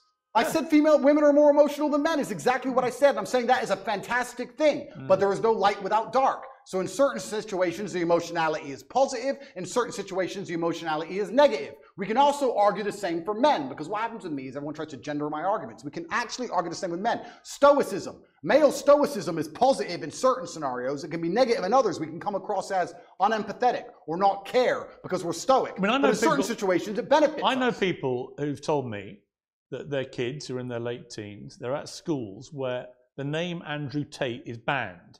Nobody's allowed to mention your name because the teachers think that your brand of masculinity is so toxic. They are seeing an immediate effect on the way that young men behave, and not in a good way. Is that what the teachers think, is it? Yeah. Well, I am actually genuinely concerned by the fact that I've been banned from schools when I do nothing but preach masculine strength and excellence. But then if you actually understand how the society is going and how the world works and all the insanity they're trying to push on all of us, I can understand why they've banned me, because I speak the truth. If I was wearing a wig, Piers, and lipstick, and telling young boys to remove their genitals, would I have been banned from schools? Definitely not. No. They would have said, no, you can say his name. You would have got an assembly. No matter how big I got, if I had a wig on and lipstick and I had been castrated medically, I would be allowed to talk to the young boys. But as soon as I say you're supposed to grow up and get big and strong, and if your wife doesn't want a job, you need to pay for her. It's your job as a man. You better find some money. Then I'm the public enemy number one. Garbage. On that last point, you don't say if a woman doesn't want to work, a man has to take care of it. You say a woman shouldn't work. I say my woman won't work. Right. I'm talking about my personal experience. I said any girlfriend of mine, because I'm an extremely fortunate financial position. I was before Romania took everything, of course. I have hundreds of millions of dollars. So because I am in my position, I would not want my woman to work. I think there's more important things she can do. If you have hundreds of millions of dollars, where you said you had a worth of 17 million. No, I said they took 17 million. So where's the rest? Oh, it's not Romania. They must have taken it. I think they have it. Or maybe I lost it. I think I lost it somewhere. Yeah, he lost it. You've never had hundreds of millions of dollars. Of course not. Of course not. Of course not. You said they took all your assets. Exactly. Yeah, they have it all. Of course, they took everything. They have it all. They'll be watching this. Are they to assume that there are hundreds of millions more dollars they haven't got? We went over this before, Piers. Stop trying to get the fucking guy's money taken away, bro. He is a rich dude. All rich dudes don't have all their money in the same spot. For this various reason. Stop trying to take the dude's money. Stop trying to find the hidden stash, bro. They're watching this. That's right. They take absolutely everything. You have it all. Right. But again, is that all just the smoke and mirrors? Is that all just the top G stuff that you play up to, which is that has no bearing on reality? I was the most Googled man on the planet. I was the most relevant man amongst 18 to 35-year-old males, which are the highest earning and spending people on the planet. Do you really think that I can't pay my bills, Piers? Right now, yeah. Okay. Someone's paying them for you. Correct, you're right. Someone's paying them for me, you're right. My girl's got a job. She works at Starbucks. Exclusive, Andrew Tate's girl, Top G's girl works in Starbucks to pay the rent. I've been exposed. All right, for a limited time, this right here, which is the Vanish holster, the most comfortable holster on the planet, and one that... See, again, I don't know what to believe when you say stuff like that. Well, I'm telling you, my friend, that the Romanian state... I think you deployed deliberate smoke and mirrors. Is this guy so retarded or what? Are you that retarded, Piers? All of my money and I'm just, getting by. That's what's happening. Like, is he pretending to be stupid? I'm sure that Piers has enough money to also not have all his money in the same place. To also have a bunch of money under trust that aren't in your name. There's lots of ways to have money and not have money. Come on, Piers. Stop being stupid, bro. Do you worry about your impact on young men? I think that... Because, like I said, I would be completely honest. I think a lot of what you say, they should be hearing. Yep. And I've tangible proof every day when I walk around that they are listening to everything you say. Yep. But there is other stuff you say where I don't want my sons, especially in that impressionable late teenage, to be listening to that. Correct. And that's a very... And I don't want my daughter to grow up and think that actually her only success in life will come if she's at home as some kind of servant to her man. Well, that won't be her only success, but... It won't be her only success, but it's most likely the thing that's going to actually make her happy and fulfilled. So if you don't want her to be happy and fulfilled, tell her to go get a job. That's a very professional question, and I'll give a very professional answer. I have a massive responsibility. With great power comes great responsibility, and I understand that young men do listen to everything I say. I do think I say good things, but you also made a very pertinent point there. You talked about the impressionable age of a teenager, and it's very easy for a teenager with their hormones and their lack of life experience to take the things I say and weaponize them and use them in the incorrect context. However, that is not my fault. You could argue that 16 and 17-year-olds can look at anything on the internet and misunderstand it. You could argue that all of this transgender garbage and all of these rappers talking about killing each other and all these drill artists talking about stabbing their enemies could be misunderstood by a 16-year-old. I agree. So that's not my fault. However, on that I totally agree. Okay, so I have a massive responsibility. And you are held to a different account, actually, to a lot of those rappers. Absolutely. Right? There's no question. I mean, the fast for me is when John Legend rewrote the lyrics to Baby It's Cold Outside because apparently encouraged sexual assault, but wouldn't say a negative word about any of the disgustingly misogynist and actually very violent lyrics of his rap friends. Absolutely. That to me is total hypocrisy. And it is hypocritical. However, unlike all of these other people, I have taken into account my massive power and my massive responsibility, and I try to make sure that I use my words as carefully as possible so they cannot be misconstrued or misunderstood. Can I make sure that no teenager on the planet who listens to me ever misunderstands me ever? No, I can't do that, but I am doing my very best. What do I actually talk about? What do I actually say?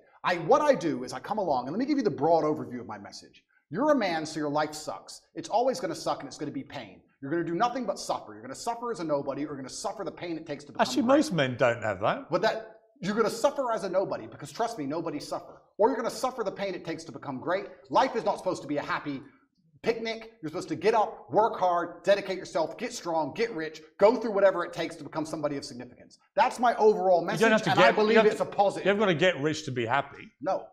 In fact, most of the super rich people I know in life are incredibly unhappy. Really? So you're setting a kind of false dream. Well, a lot of rich people are miserable. Have you ever seen a rich person give their money away? And a lot of people who have very little money can be very happy. Have you ever seen a rich person give their money away? Yes, of course. Okay, do you give all your money away? Will that make you happier, Piers? I don't. Do you want the Romanian state to take it all? I didn't smile that day. And let me tell you that the reason I tell about men to become financially successful is for two reasons. One, because you have a job as a man to protect and provide, and you can do neither of those things if you are broke. That's the first reason. And the second reason I actually preach to young men to become as financially successful as possible is a greater, broader reason. And I believe we've entered a very interesting stage in humanity where the matrix is finally cracked. 3 or 4 years ago, there were certain narratives you could not talk against. But with Elon Musk owning X, and now we have Rumble, we have a lot more information on the internet, people are starting to tell the truth about many different subjects. There's a whole bunch of them we can name. And I like the idea of people who are free thinking with a free mind, who are not matrix controlled, making as much money as possible because it takes money to win wars, and I want these people to be financially successful. That's why I tell all of my fans who believe in me to become as rich as possible because they understand that everything the government does is lie to them. And we need finance. You use the word truth there. I don't think it's necessarily that people want to promote truth. They want to promote their opinions. Often people's opinions on facts can be very different. People can take the same set of facts to different opinions. Doesn't mean it's the truth, right? Well, that's true. But I don't believe in this my truth crap, right? Neither do I. But there are facts which have to be accepted. And you can have an opinion about them. You and I can disagree about all sorts of opinions, but actually not facts. Okay, but I can argue this point where the Matrix comes out with a fact and all the opinions countering that fact are censored and they are destroyed, then that fact becomes de facto truth because it's the only version of reality which exists to be ingested by the mind. So you still need varying opinions on all public. Do you think that what you, let's put it this way. Sure. You would have relationships with women and encourage them to take part in webcam sexual stuff? No. Well, no. Actually, yes. Why are we going back to this? Because there's one question I want to ask you about it, right? And both sides made a lot of money, right? Okay. And in most cases, because they haven't complained in most cases, you would assume it was a mutually beneficial transactional relationship, right? I can assume that because thousands of women have been through this and most of them haven't come forward and complained about the way they were treated. None of them came forward and complained. But was it moral? Do you think what you've been making money from, park the illegality aspect to one side, do you feel it was moral? 10 years ago, I helped promote their profiles on the internet. Correct. 10 years ago. Firstly, I have not been involved with it for 7 years. It's not how I make money. I haven't touched it for a very long time. 7 years is a long time. But you made a lot of money from it. I made some money from it a long time ago. How much? Some money. I can't even remember. Millions? Millions. Perhaps. Millions. You made millions of pounds. A long time ago. Well, hang on. It's important. You made millions of pounds from sexual webcam activity where you and the woman doing the webcams would make money. You accept that? No. What I did is... Well, that is how you made money. No. A long time ago, and I talked about this at length on many different podcasts, and I don't hide it. I said a long time ago, 10 years ago, I helped women with the tax side and the technical side and the promotion of their profiles. Well, they work for you. Or the promotion of their profiles on certain websites. And I said about this, and I said I haven't been involved with it for 7 years. The only reason this is even coming up again is because I'm monumentally famous, because nobody cares. We're in Bucharest. Well, no, it's not. Piers, we're in Bucharest, Romania. Do you understand that there is a video chat studio with girls talking to men online right there, outside that window? I'm sure. In fact, there's about 10 or 15,000 women in this city who do that job now. And the fact that I had I dipped my toe in it 10 years ago isn't even significant. I'm only asking if you think it's moral. Do I think it's moral? Because you speak in such a morally self-righteous way now. Do you think that that was moral? Well, no, it's haram, bro. Use your favorite word. Because you converted to Islam. Yeah, correct. You're a Muslim. Correct. They have a code of behavior. Do you think that that fell short of that? I have to answer as a professional. And as a professional, I would say, judging by my current code, no, I do not think that women being naked on the internet is moral. However, there is... So you made money immorally. You can admit that. Yes. It's nuanced like all things, Piers. At the time I was atheistic. I know that some of my girls talked men away from suicide. A lot of men are ridiculously lonely. I would also say a lot of the lessons I know about men and how they think and how lonely and sad they can be and how difficult life is as a man actually came from that era, because I saw a lot of very successful men with a wife and with kids and with money pouring their heart out to some 20-year-old they never met about how sad they were. I learned a lot about the world, and I know that a lot of suicide was prevented, and I made a lot of women millionaires. But would I do it now? No. However, I'm in a very different situation now. I'm a different person. I'm religious. I'm also extremely financially successful. Please understand, Piers, I come from Marsh Farm, Luton. I came from one of the worst areas inside of the UK. I could have stabbed someone. All of my friends were breaking into cars, breaking into houses. Most of my friends were in jail. What did I do? I promoted accounts on the internet. You made money. Didn't sell crack. Didn't sell drugs, didn't rob anyone, didn't shoot anyone, and now, because I am successful, I'm going to be held to this moral standard by people who grew up in fancy homes with white picket fences and went to private schools. Well, no, actually... I am from Marsh Farm, Luton, and the biggest crime I committed was completely legally promoting internet profiles. Right. There are people around me who did far you're worse only going to be held, for far less. No, you're only going to be held to the standard of the religion you've converted to, which you've already When you take said, the Shahada, all your former sins which you've are already erased. said would look at that as immoral. When you take the Shahada, all of your former sins are erased, and I actually encourage you to find the light and convert to Islam. Andrew Tate, thank you very much. Thank you, sir.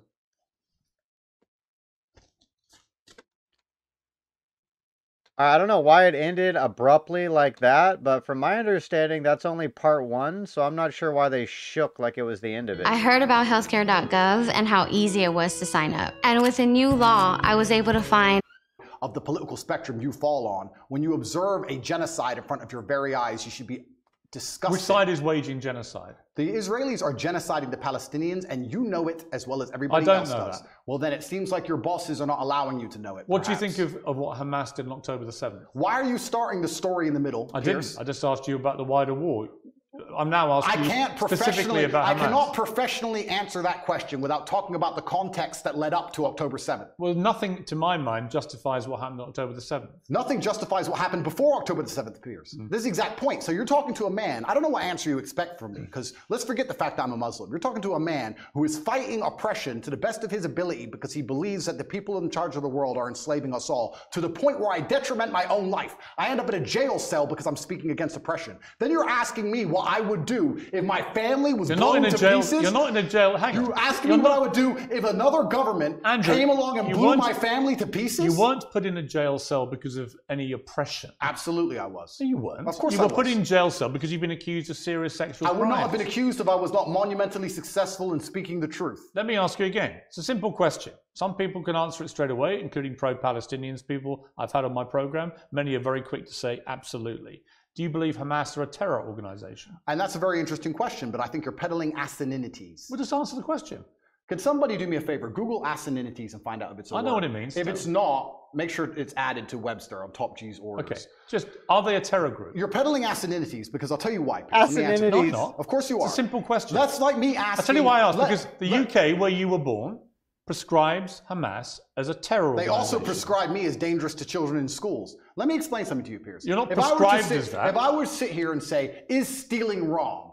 And you'd say yes, and I go, but what if the person stealing is trying to feed their family, and if they don't, their family are going to die? Is it still wrong? You're trying to take a very nuanced and complicated argument and reduce it down to one sentence, which is failure. You're trying to equate stealing with a mob of terrorists breaking over a border, going to peaceful... Is that what Israel did? Wait a minute. A mob of terrorists breaking over a border and killing people. Is that what Israel did? Going through a border on October the 7th. Oh, October the 7th.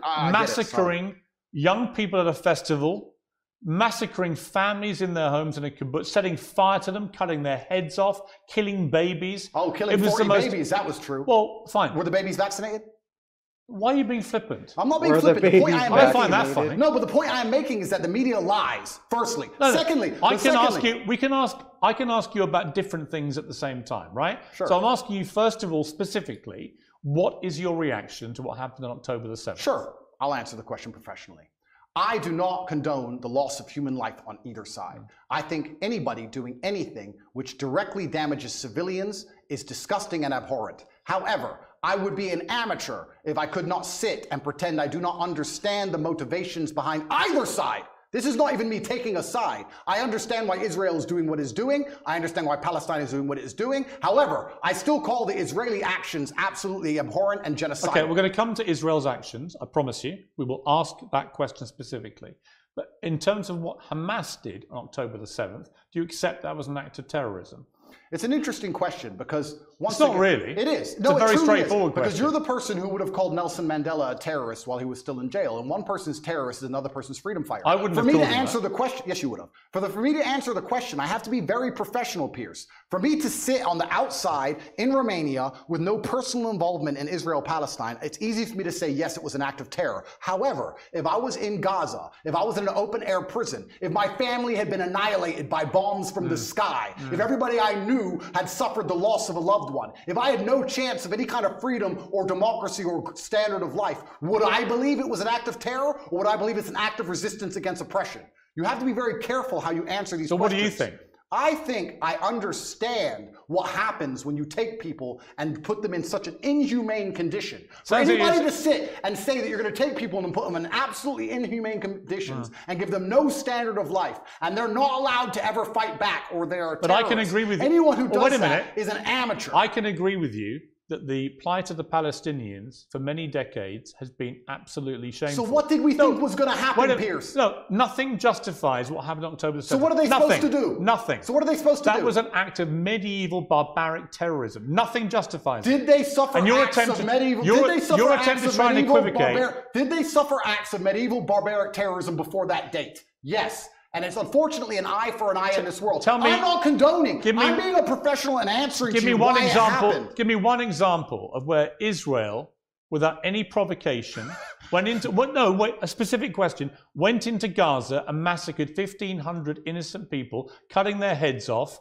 taping and boasting about what they'd done back to their families in Israel, kidnapping Holocaust survivors, bringing them, they wouldn't, of course, done that in their case, kidnapping old grandmothers and bringing them back to Israel, kidnapping babies, kidnapping children. When has Israel actually gone in and done something of the scale of October the 7th? There's literally endless examples of that. Give me one. In 2014, they were bombing civilians. You know what, Piers, let me tell you something. I'm not talking about, well, they were categorized as retaliation for rocket strikes, and there's an arguable point.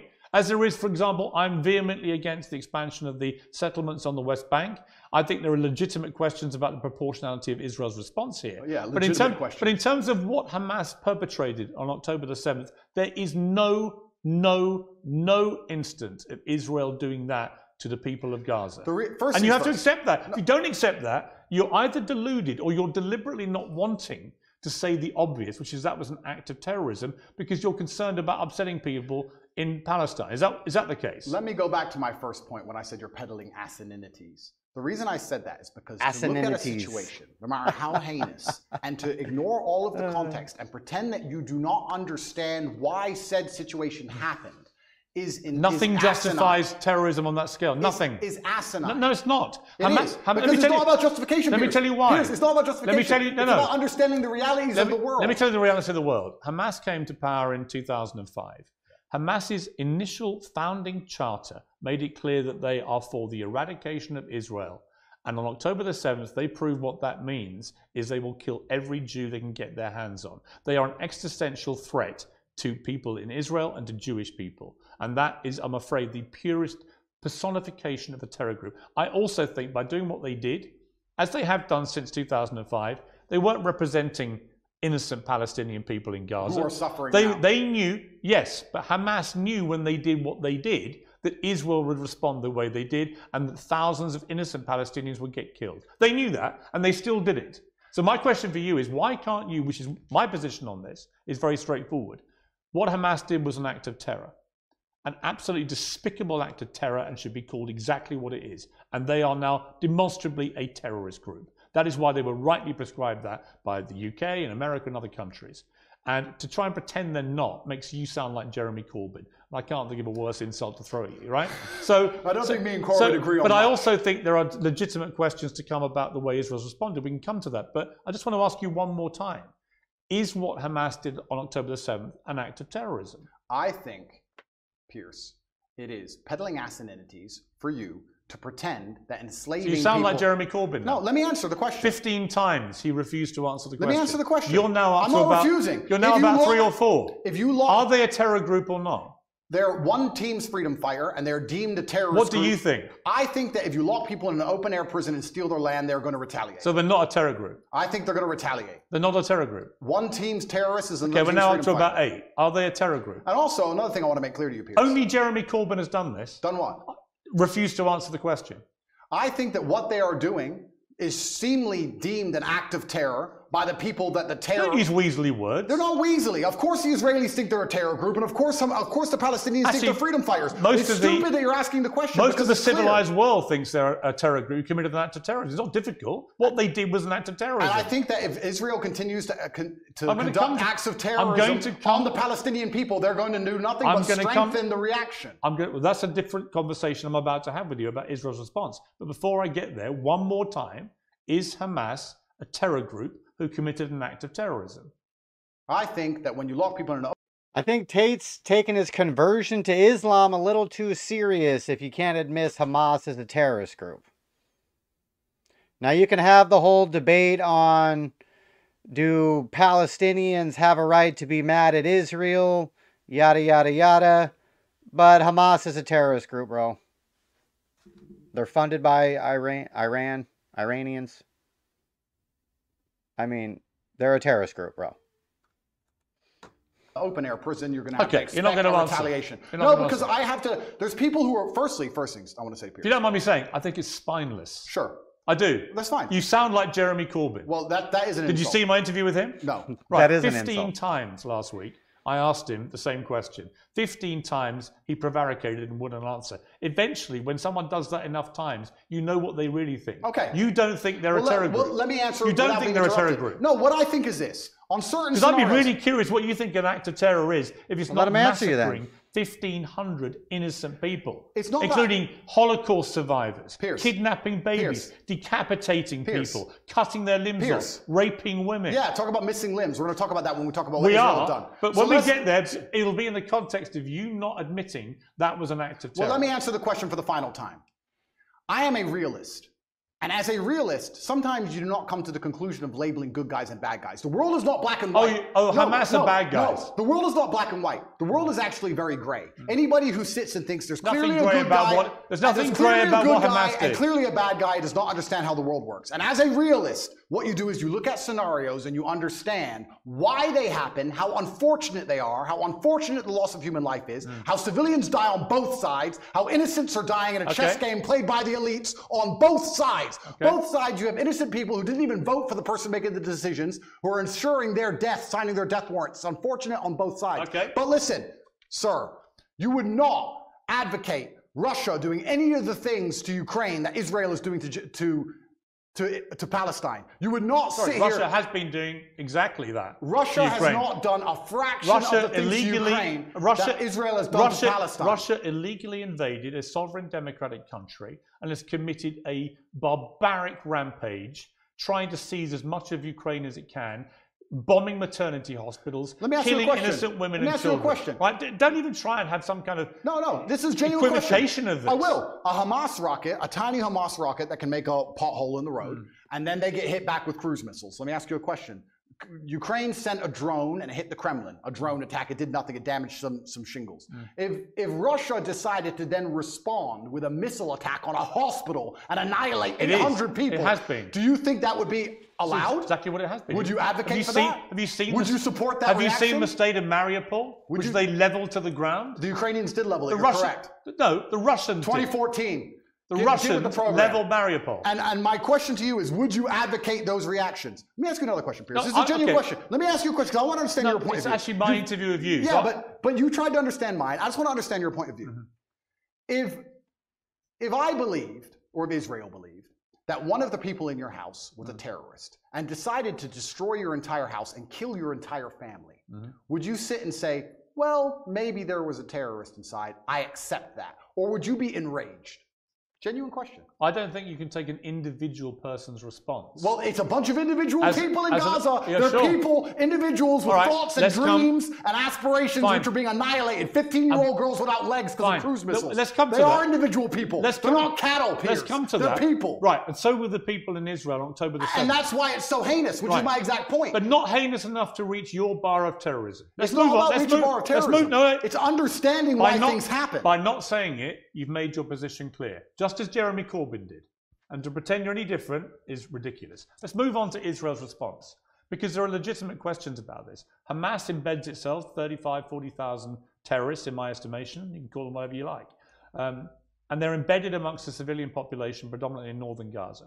We know from intelligence over the last 20 years, which you won't believe because the Matrix has made it all up. Correct. We know from intelligence that historically Hamas likes to embed itself, particularly around things like schools and hospitals and mosques, because that makes it more difficult if the Israelis attack. Yeah. Now, Israel has killed nearly 12,000 people in its response, right? There are many people around the world demanding a ceasefire who think that is a ridiculously disproportionate response to what happened. Well, it was genocide. They would want to kill everyone in Palestine. They don't. They just want to drive them all out. Whereas Hamas do want to kill every Jew. That is actually what genocide what's good, bro? You know what's actually interesting? Because you've spoken about this subject with people more who actually understand the conflict better than I do. Mohammed Hijab understands it better. Low-key understands it better. I'm talking from a very general humanistic perspective, because I don't understand the absolute intricacies like they do. Do you know what genocide means? Of course All is well. Genocide means you want to eradicate an entire people based on race or ethnicity. Israel clearly doesn't want to do that to the Palestinian people. Clearly not. If it did, it wouldn't tell a million of them, as it turned out, who moved south. Now, there are arguments about whether to attack them as they moved. Well, some people got hit as they moved. Oh, some people got hit. Yes. Some people got hit. You know what, You know Andrew? what happens? You know what, Andrew? Wait till it's your son, son. You know what? Wait till it's your son. I agree. And you know what, Andrew? War is horrific. It's horrific. The question is it a just war for Israel to go after Hamas? And if it is, and you believe as I do, Hamas has to be got rid of, how do you do that? If you don't do it the way Israel is doing it, how do you get rid of that terror group? Now, you won't agree with anything they're doing because how do you kill the terrorists? No, the reason I won't agree with them is because I'm a human, Piers. And please let me answer this without being interrupted.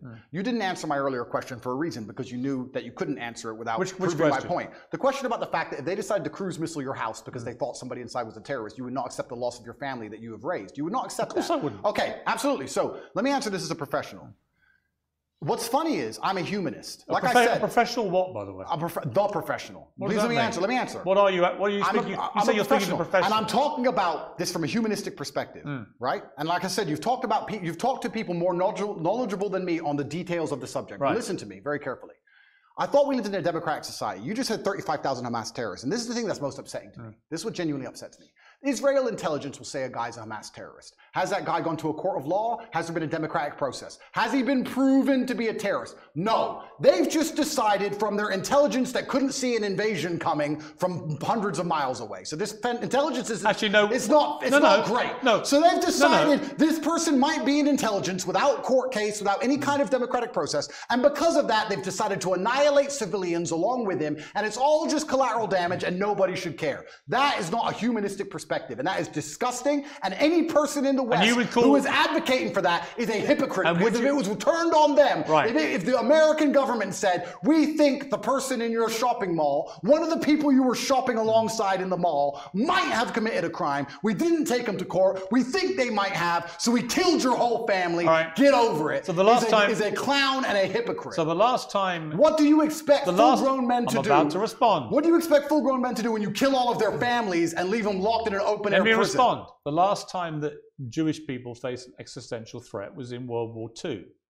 And the Nazis, who wanted to take over the world and kill every Jewish person, the Nazis were ultimately defeated by Winston Churchill leading the Allies. And Winston Churchill, in the process of defeating the Nazis, killed a lot of German innocent civilians in the process. Do you think that was justified? It's funny how he gives Churchill credit for winning the war. Yeah, it was Churchill, bro. Not America. You got it, bro. Let me ask a question. Was it? Well, no, I asked the questions. Was it justified? Sir, I believe, and let me just get this right in my head. Yeah, think about it. No, I don't need to think about your question. I believe that the Nazis which were obviously heinous. I'm not advocating anything they did. It's disgusting, the Nazis. I'm glad we beat them. I'm actually a huge Were they terrorists? fan. Yeah, they were. Right. So I believe that they So when you massacre Jewish people, you're terrorists. When Except when you do it in Israel. When you try and conduct genocide on a populace because you don't want them on land you say is yours, then you are terrorists. It's exactly what Hamas did on October the 7th. Exactly what Israel had did before that. So you've literally just described what Hamas do. You just described what Israel do. They're trying to genocide the Palestinians as we speak. And this is the exact point. So Israel... No, but to sit here... Hang on, so you think Israel are terrorists? I think that what they're doing now is disproportionate and genocidal. Is it terrorism? It's genocidal, so I guess that makes it terrorism. It's right, genocidal. So they're terrorists for responding to an act of terror, but the people who committed the act of terror are not terrorists. The way in which they're responding... You see the problem in that argument? No. Really? Piers, what they are doing now... Slaughtering 1,500 people in the way they did it is not an act of terror by terrorists, but a response from the people who are on the receiving end, rather like the response from the Allies in World War II to what the Nazis did. That apparently is the only act of terrorism. Didn't you say 12,000 people the Israelis have killed thus far? Yes. I saw a video of a 15-year-old girl with no legs begging to die. Yeah. She was begging to die saying, I have no future because my parents are gone or my legs are gone. It's horrific. I have no future. No, but you say that, right? You talk about numbers and statistics and you say a few people got caught. You don't think of Gazans and you don't think of as Muslims and Palestinians as individual people. Oh, yes, I do. No, you don't. Because if you did, you would not be happy with what's happening. Don't you dare say that about me. Well, okay, then don't group them together in numbers. No, they're not numbers, they're I've spoken for many years about the plight of the Palestinian people. I think it's outrageous that Israel has any control over their ability to function with water, with fuel, with other energy, and so on, and food, and so on. That's interesting. So if you were in Gaza as a Gazan male of masculine fighting age, and you believed the things you currently believe, what would you do about it? I'm just asking. You know what? Nothing justifies the terrorism we saw. I never said you'd be a terrorist. I'm asking what you do. No. I understand why people in Palestine feel oppressed. I understand why they want freedom. I understand why they want the same rights as the people in Israel. Then here's a perfect... On that we agree. Absolutely, we agree. But nothing justifies what happened in October. Well, here's where we disagree, Piers, because as a professional, when we both agree on the point that the people inside of Gaza are being oppressed and that their life is being detrimented and that they have no way of getting out, we as a professional... And I do agree with that. I understand pressure cookers explode. You're pretending they shouldn't. You're saying that they should never explode. Nothing bad should ever happen. Saying nothing justifies terrorism. We should just be allowed to subjugate them for endless years and nothing happens. And I'm a realist to understand that pressure cookers explode. No, you're not. And that's what happened. No, you're not. We need a solution to the problem or it will continue to happen. You're not a realist because actually you are not accepting that what they did on October the 7th was an act of terrorism by terrorists.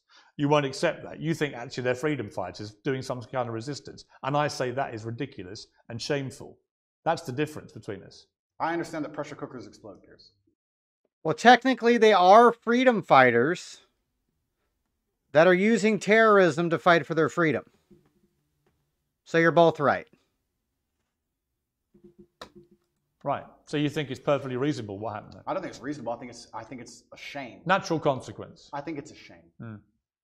A shame. That's it. I think it's a shame that we're living in the world now where people are reduced to basically suicide to try and fight for freedom for their families if they have one left, because they all committed suicide. Those men who did that. Well, they didn't have a chance of survival. I think when you that's because they believe that they're martyring themselves and going to a better life. When you oppress people to the point where their family's dead and they have nothing to live for. So I think that's a shame. So do you support Islamic fundamentalism? Absolutely not. Do you support an Islamist ideology? Absolutely not. Right. What I support. So why do you support Hamas? I support justice in the universe. Do you support Hamas? I support justice in the universe. Do you support Hamas? No.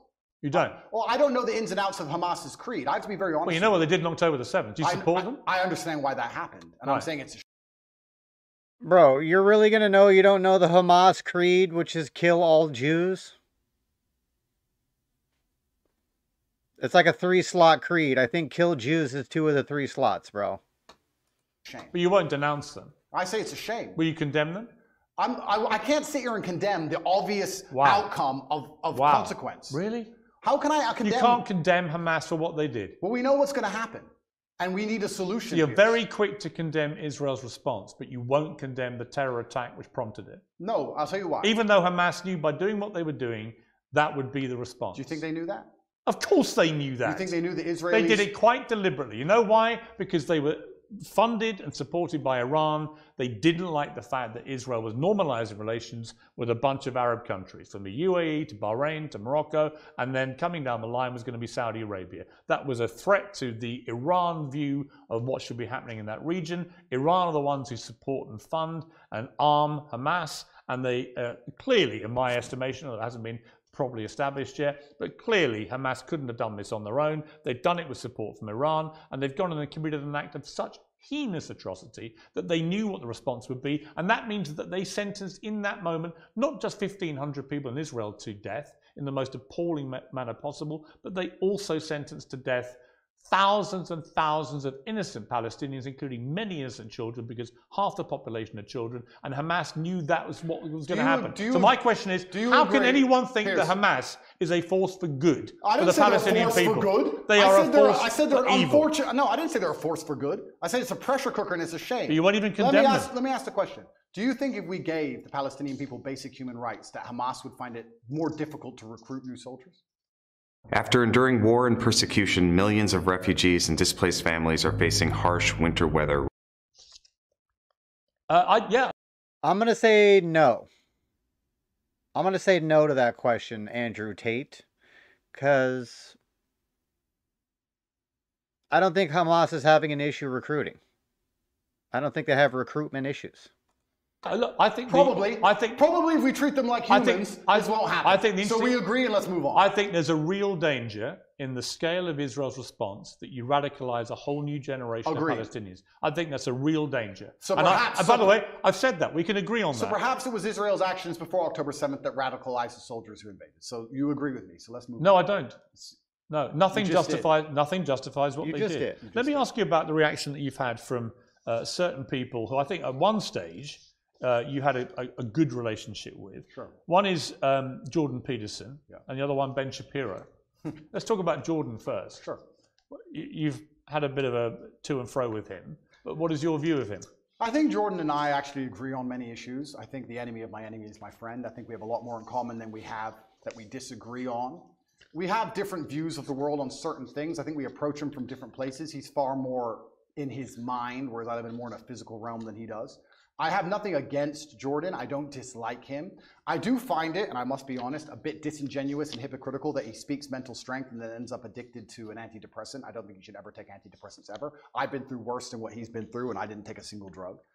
However, I have nothing against the guy. He says very intelligent things, and I'd be interested to argue with him or discuss or debate with him, but I think we'd actually agree on most points, to be honest with you. I don't think he may be unhappy with somehow how I've lived my life and some things I've done, but we've already discussed the fact that I come from the lowest income area of the UK and most people around me were selling drugs, so at least I didn't do that. So I'm not going to allow somebody who's a professor in a university who's had an easy life come along and tell me how people from the streets should survive. You have to find a way out. Let's get rich or die trying. But I have nothing against the guy. I just think that he's been a bit hypocritical, and then truthfully, the only time I've been genuinely a bit appalled by any of his actions was the tweet he made on Israel-Palestine when he said, "Give them hell." I know that's an easy thing to say, and it's an expression that people use, and they throw it around flippantly. But I think when you actually wish hell upon other human beings, I think it's a disgusting thing to do, because hell is that 15-year-old girl with no legs and her parents were dead. Well, hell and when you see her crying her eyes out, begging to die, that is hell. And I don't think you should genuinely wish hell on anyone, Israel or Palestinian, anyone. I'm a humanist. I don't want anybody to die. Well, when he was wishing hell on an entire population, he did express regret for the way he phrased it. And he should, because it's disgusting. I've not wished hell on the Israelis. I've not wished hell on the Israeli state. I don't want any Israeli civilian to go through what that 15-year-old Palestinian girl's going through. Not a single one. He said about you, Jordan Peterson, I'm not particularly happy to be grouped with Andrew Tate. I think there are some elements about what he does that are quite reprehensible. I'm sure he has. I don't know everything he says, and he may disagree with some of my point of view. As I said, I have nothing against him. I don't think anything he says is particularly wrong. I think that he's hypocritical because of the antidepressant problem, and I think that the fact he wishes hell on other humans because he gets emotionally involved in a conflict, which within 2 minutes of it sparking off, he's wishing genocide. I think that says a lot about his personality. But overall, when he speaks at length, a lot of the things he says are pretty well thought through and pretty constructive. I have nothing against the guy. Let me turn to Ben Shapiro. He said, let me assure you, as someone who's not pimped women and bragged about it, that morality requires that those who rape women and kidnap women must be eradicated, not negotiated with. He says, on my show, I won't be lectured on morality and toughness. like Andrew Tate. His great idea of toughness and morality is pimping women and bragging about it on air, and then trying to quasi-walk it back while simultaneously maintaining many of the same positions and flexing his biceps. Listen, everyone should be able to tweet whatever it is they want. I'm all for an open discourse, even with people who I think are dead wrong on a lot of issues. But Andrew Tate is dead wrong on a lot of these issues. And the particularly ridiculous posturing about being yes, you're very tough when you want people to make peace with terrorists who just murdered their children, very, very tough. What do you say to that? So Ben is a warmonger.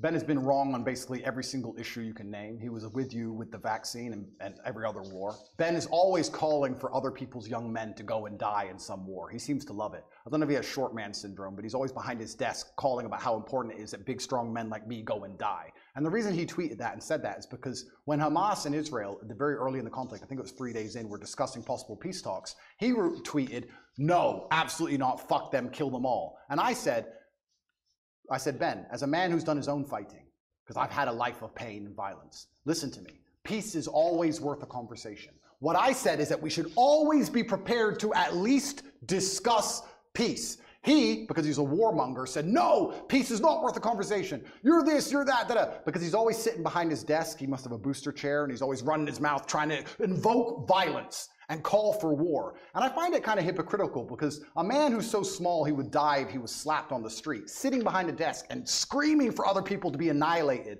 I think is kind of, it's worse than hypocritical. It's insane. I believe if he was sitting here listening to this, he would say that what he's screaming for is for Jewish people in Israel to defend themselves. And he's a Jewish man. All Ben does is call for war.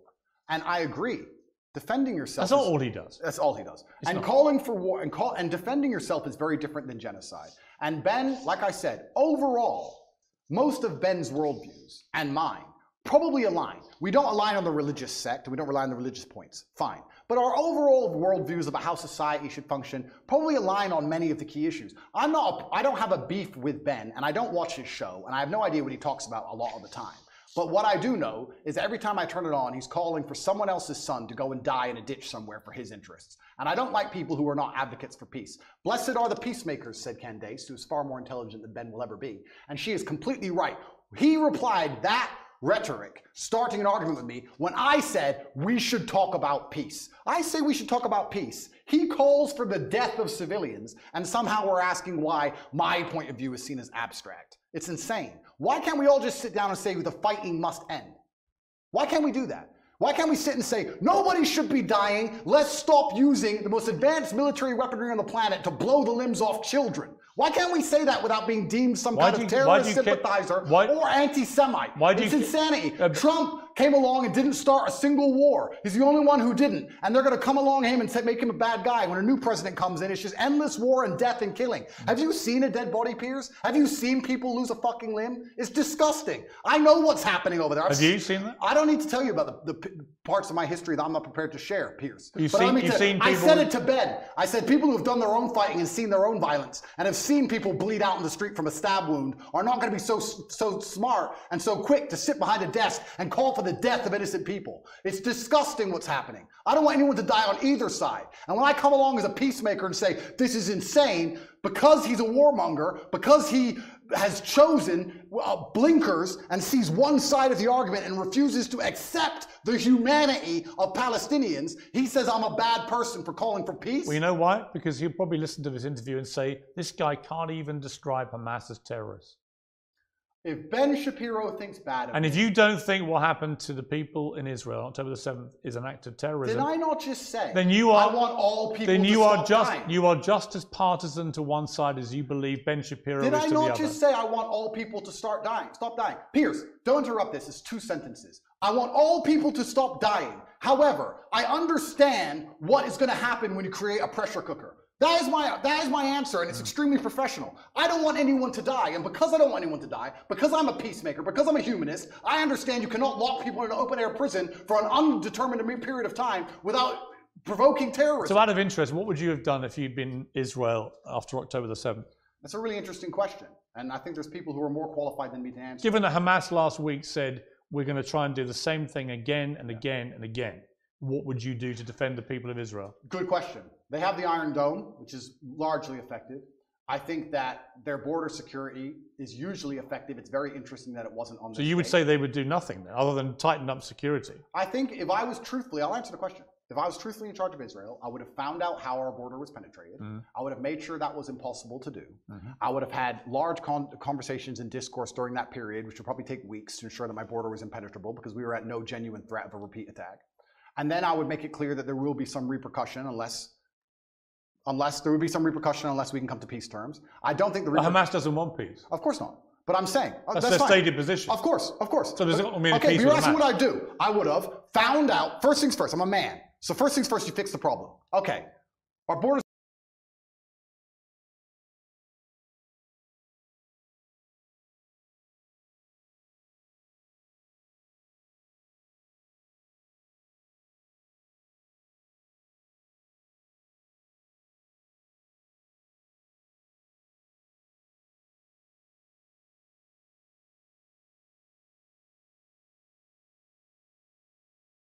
Been penetrated. How do we make sure that doesn't happen again? Sure, How did it happen? Internal investigation. Let's make sure the border is secure. Now our civilians are safe. Our civilians are safe, which buys us time. Let's have a conversation and see if we can actually reason with Hamas. If we can't, then there might be some military intervention. Then what? But there certainly wouldn't be bombing hospitals, cruise missiling refugee camps. There wouldn't be any of the things that's going on now. Absolutely You not. wouldn't try and attack the people that No, did it. because this is a rushed and emotional response. And that's what I would have prevented. I would have made sure as a man I didn't make a rushed and emotional response. So you'd be more like Neville Chamberlain, trying to do peace with the Nazis and Winston Churchill trying to kill them. Well, yeah, that's an interesting question. You're an appeaser, not a warrior. Well, I still think I'm a warrior, but I think that when you're a warrior, you have to be very capable and. But that's what Neville Chamberlain's view was. We should do peace with. Oh, my bad. I was muted for the last comment. Thanks, Amik. I was just saying I agree with Andrew Tate on a lot of stuff, but his take on Hamas is kind of fucking retarded. It's kind of retarded. He's like, secure the borders, keep the Iron Dome, and then pursue peace talks. They don't want peace. Their charter is kill all Jews. There's no peace talks. That's not a thing. You have to be very understanding of your power, and you have to use it responsibly. And just like I said earlier, when I'm trying to be responsible about what I say to the young men of the world, I would understand as Israel, I must be responsible with my massive military might to make sure I don't kill civilians. And I would sit and try and make a measured response, and I'd be a professional, and I would consider them human beings, and I would secure my border and try and come up with a plan better than, oh no, I'm mad, I'm emotional now, let's go kill everyone. I think that's the wrong response. Correct. I don't think that's the right thing to do. That's not the response they had, though. You're going to find out. I hate when people put me in the position of defending Israel because I don't want to be defending Israel. That's not my position at all. But come on, Tate, you're acting a little retarded. If they got emotional and just started throwing bombs, then there would be a shitload more than 12,000 people dead. They told everybody to evacuate. They still did their door knocks. They still did this weird way they wage war. And yes, a lot of civilians still die. That's kind of war. But to say that Hamas isn't a terrorist is kind of fucking retarded. At some stage today or in the next few days, whether you're going to get your possessions back, that'll either happen or not happen. But then there's likely to be a trial. Yeah. And that will determine how you spend the next 10 years of your life, almost certainly, which is a sobering thought for anyone. Yeah. When you look back on the whole arc of the last few years, you know, you've expressed some regret because of your turning to Islam, your change in your philosophy from a religious perspective. You've acknowledged that some of the stuff you used to do was immoral. Do you look at the journey you've gone on here and think that in a way, notwithstanding the matrix and everything else, that maybe you yourself could have done things differently to avoid being in this position? Absolutely. I'm a man and I take absolute self-accountability. You have to, as a man, your superpower is looking in the mirror and understanding everything that happens to you, both good and bad, to a degree is your fault. It could have all been influenced. I could have avoided all of this. I could have avoided the matrix attacks, I could have avoided jail cell, if you don't let me use that term. I could have avoided all the negative press. I could have chosen to work in Starbucks and just stayed a nobody. I made choices that put me in this position. I take responsibility for them. I said things on the internet in a satirical way on videos that got 110 views when YouTube was brand new that I did not expect to become the most viral videos in the world because I didn't expect to become the most famous and known person on the planet. That's all true. I'm not saying I have no part to play in any of this. However, I can still say that I'm completely innocent.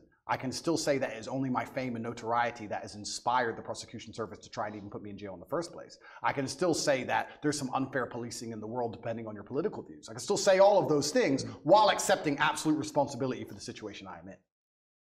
Andrew Tate, thank you very much. Thank you, sir. There it is. So I'm not sure why that was cut out. It's not like that was the second part to the interview. For some reason, when they initially edited the video, they cut the section of him talking about Hamas and Israel out of the interview. I don't know if maybe producers didn't want it to be in there in the first place, and then they changed their minds and they put it out as a part 2. Or that's kind of weird to me that it was put out as a 2-parter. But interesting stuff. Andrew Tate is absolutely hilarious to me.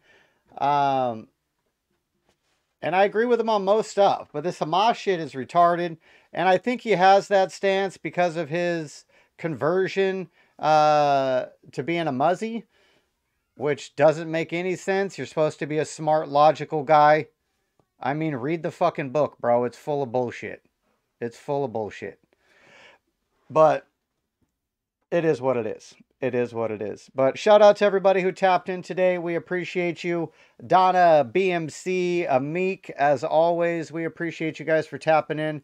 Sorry I missed the stream yesterday. I apparently forgot to pay Rumble, so I couldn't go live on there.